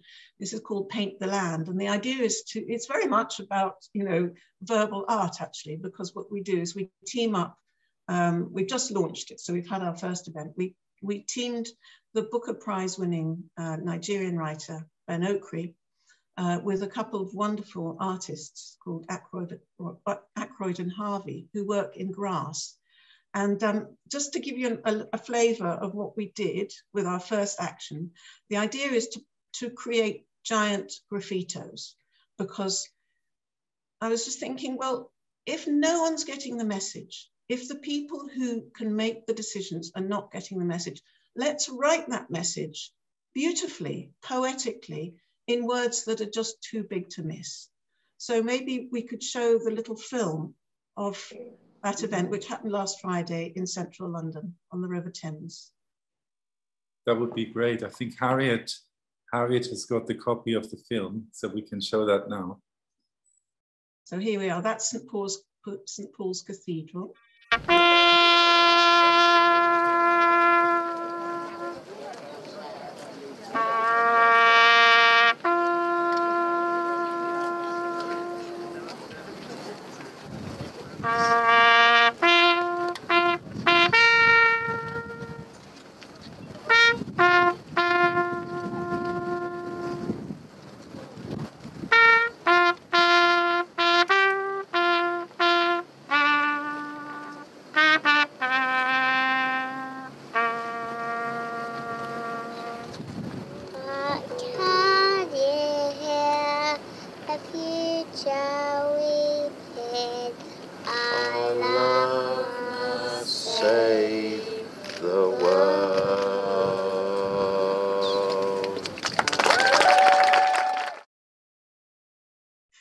So there you have it. Can't you hear the future weeping? Our love must save the world.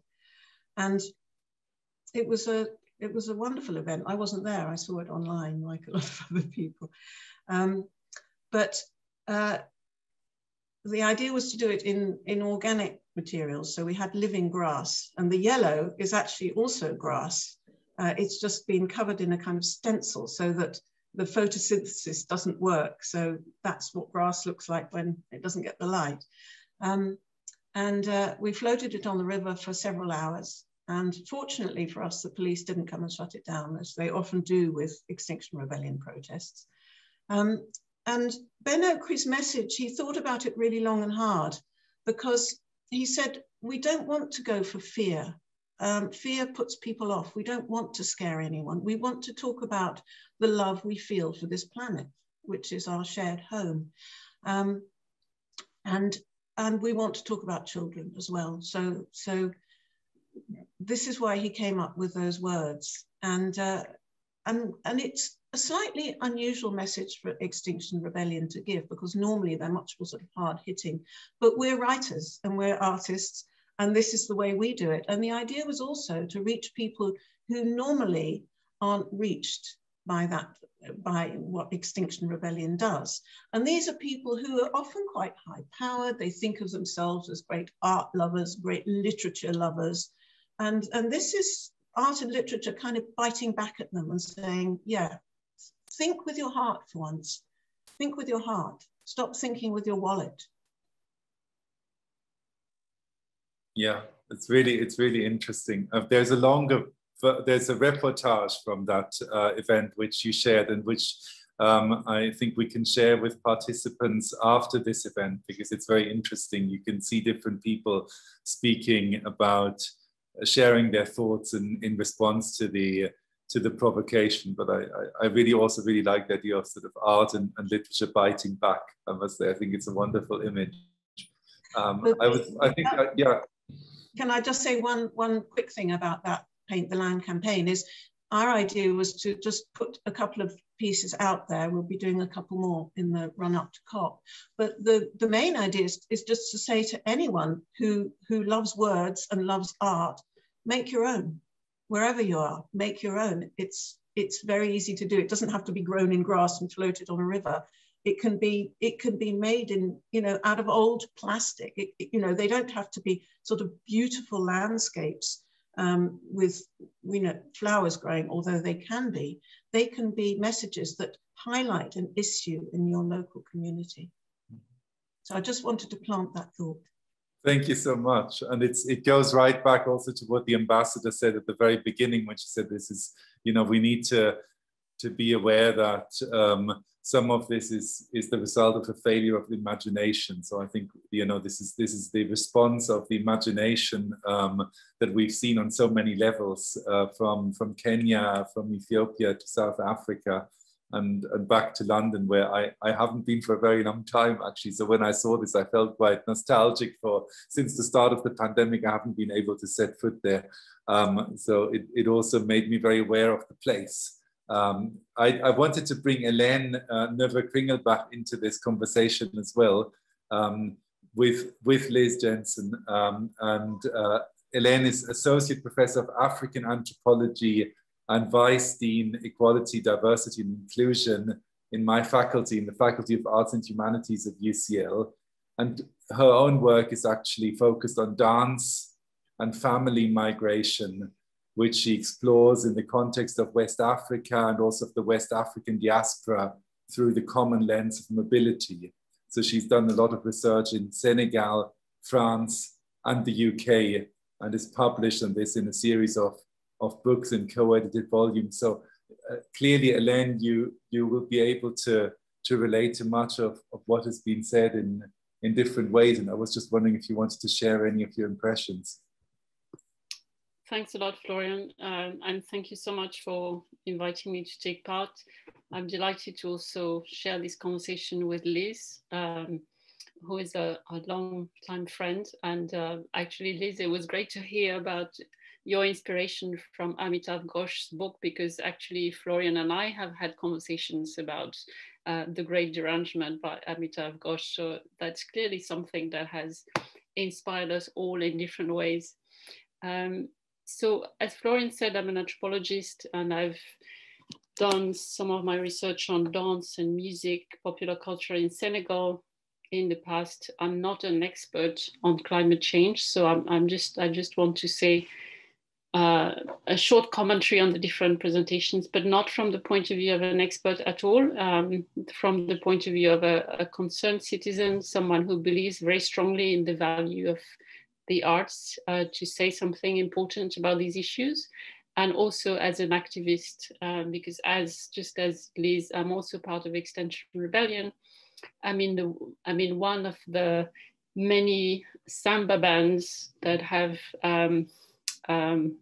been created across the UK to support demos, to support the message, and the idea is also that we can amplify the message about the need to fight the climate emergency, and through music reach people who might otherwise be put off by more conventional forms of discourse. And it seems to be working. Every time we play, a lot of people stop who might not otherwise stop just reading the placards and ask us what this is all about. And we have very interesting conversations with people of all ages wherever we play.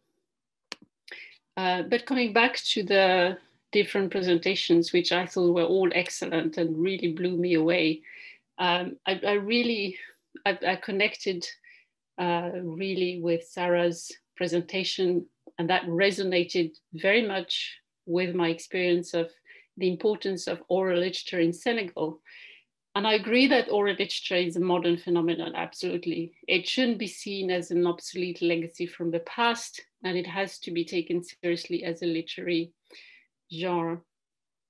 I also think that this is one of the ways through which insights from the oral genres that we see in Africa, in the Horn of Africa and in West Africa, the way in which they work to communicate messages, but also to create spaces where people from different social categories can participate, can discuss ideas, can discuss political ideas.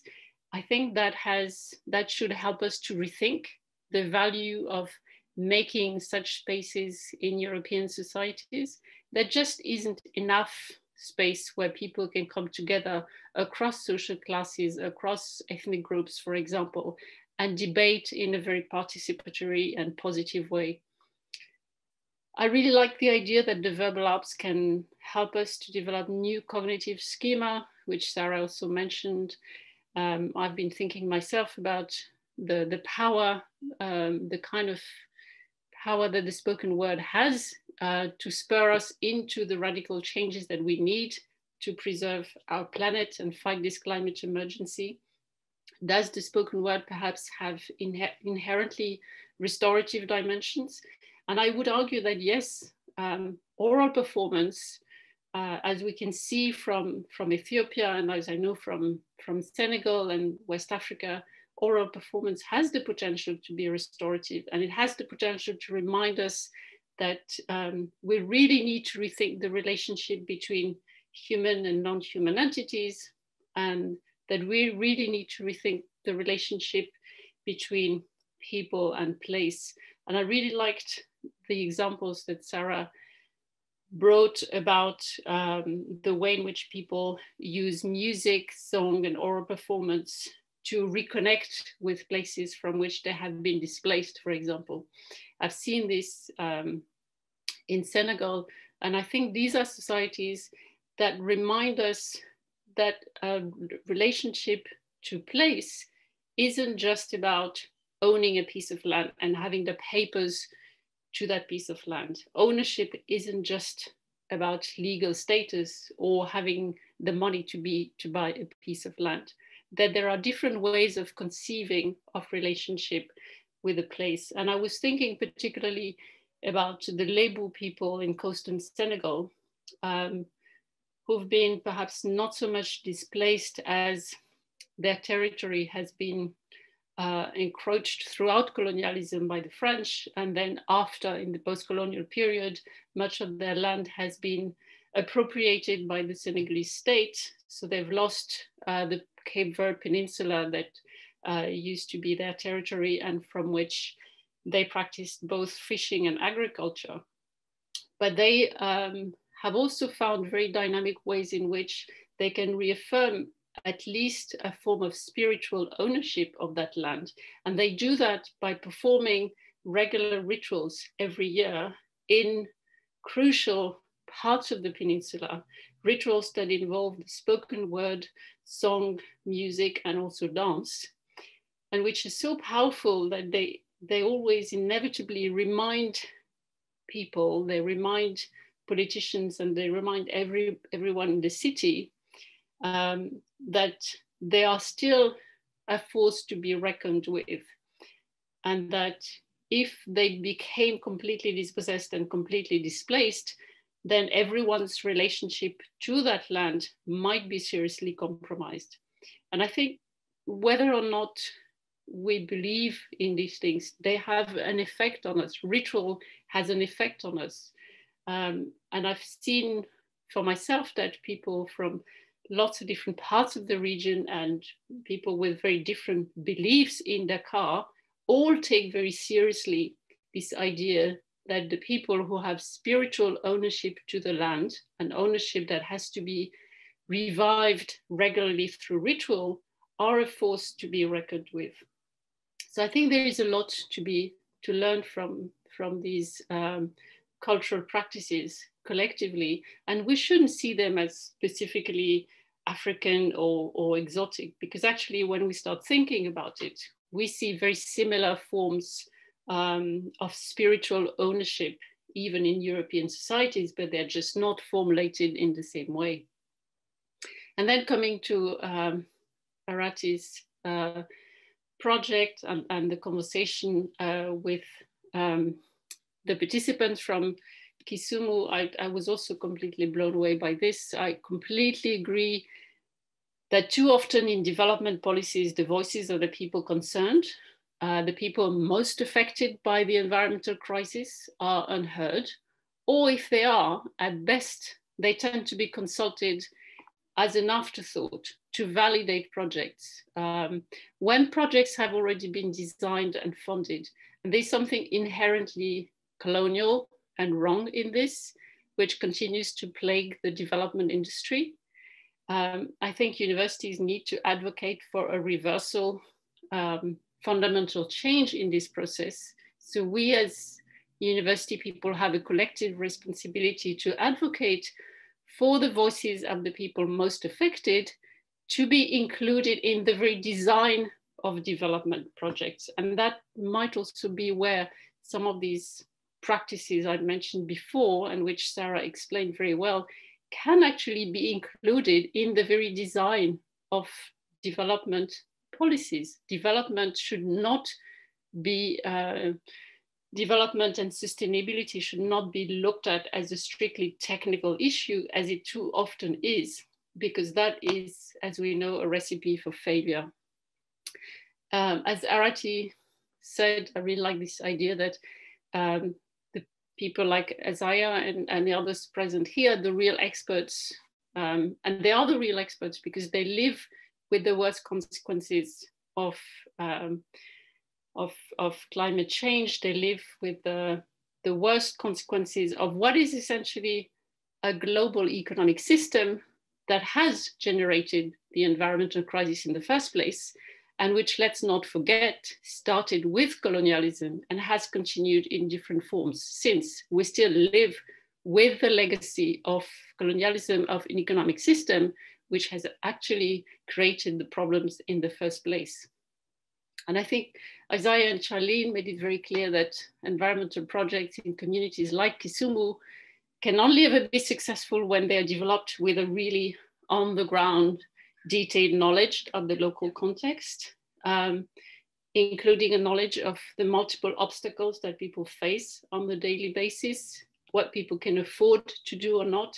And that is why they're the real experts. And that is why I think their voices should be included in the very design of research projects. Arati, Bernard, and Isaiah also mentioned the importance of bringing real stories from people's lives to government officials and to the wider public. And I really think the power of narrative is crucial here, as we just discussed. And I think as Liz put very eloquently, it is precisely stories from people's lives that have the power to generate empathy. And we need empathy for people to act.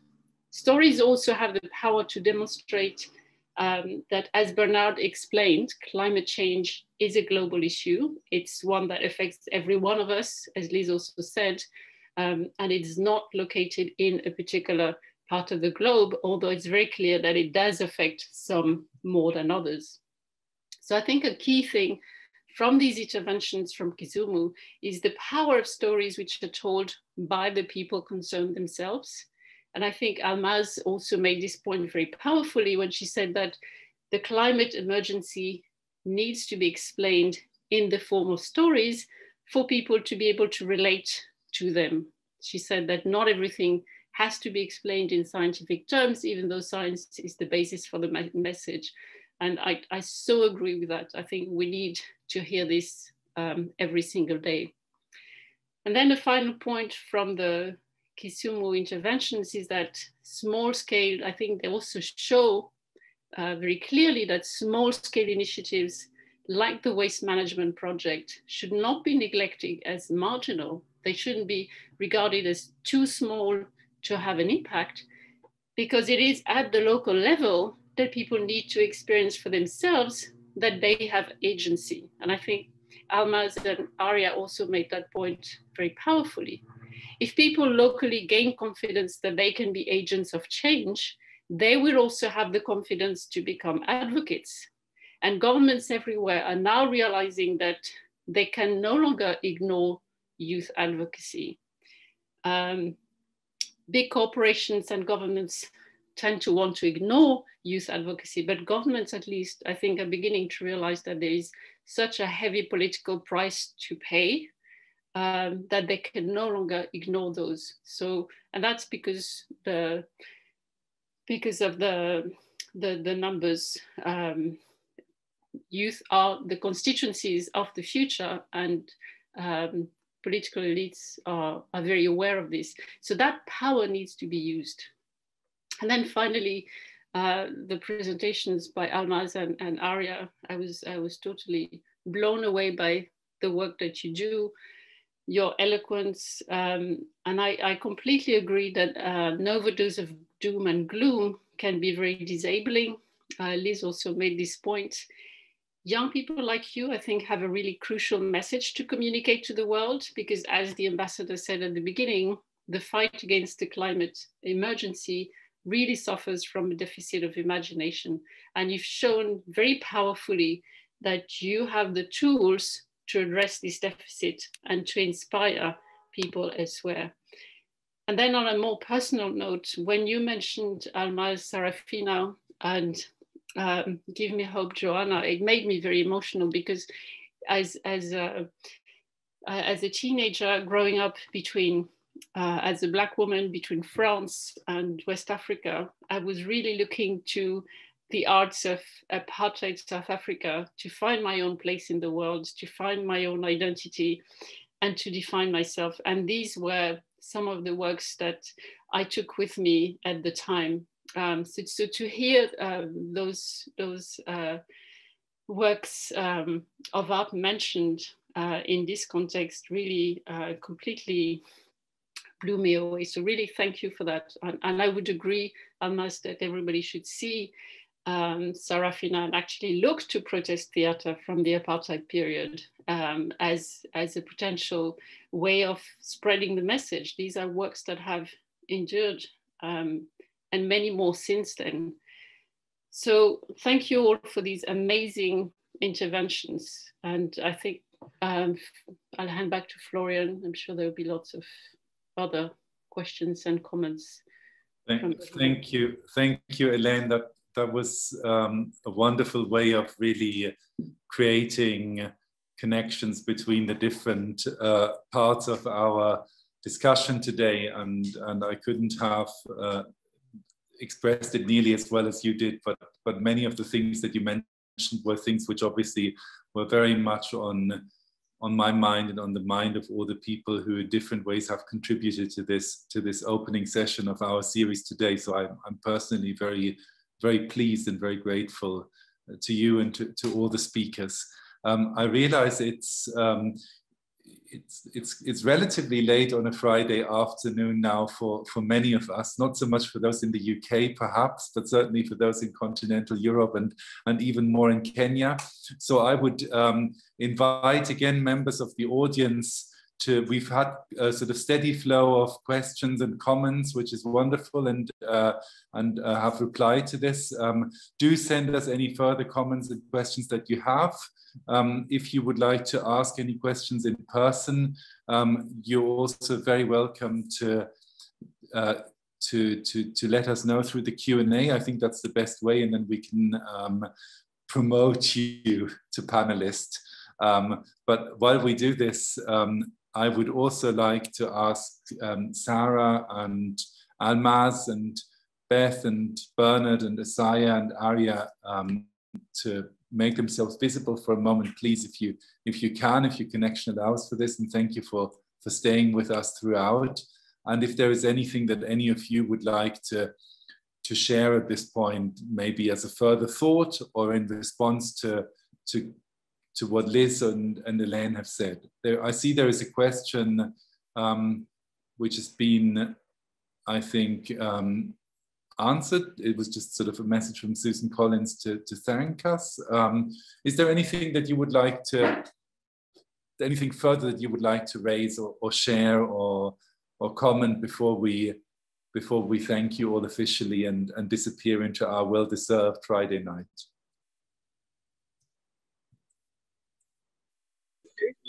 Thanks so much, Florian. Can I go on? Please, Bernard. Okay. Baba, punguza hii sauti. Okay, thank you so much, Florian. Mine is to really, I was very keen on the comments from Liz and Helen. And first of all, I have to thank the two for the compliments on the project that we do in Kisumu. How I wish, really not sure, but I know before we close, Florian, you may give us a way forward, because as in Kisumu and Lake Victoria region, this region is highly impacted by climate change, our farmers, our fishermen. So my comment is that I believe we'll have a way forward on this so that we can focus. I really wish that, and I believe that we have picked on something so that we can have an initiative on climate literacy or climate advocacy as a project, so that we can take it on the ground. That is what Helen observed, and that's what we have been doing here. So that, and also, I also had a comment from my two sisters from South Africa. That's really very good that as we speak scientific, let us make it simple, but not too simplistic, that we lose the meaning, but we pass the information. Thank you so much. Thank you, Bernard. And we very much hope, of course, that your activity can continue, and we have done something today as well with this panel to share the work that you're doing in Kisumu with audiences, not all of which have been aware of this. So again, thank you very much and best wishes. Is there anybody else who would like to say something at this point?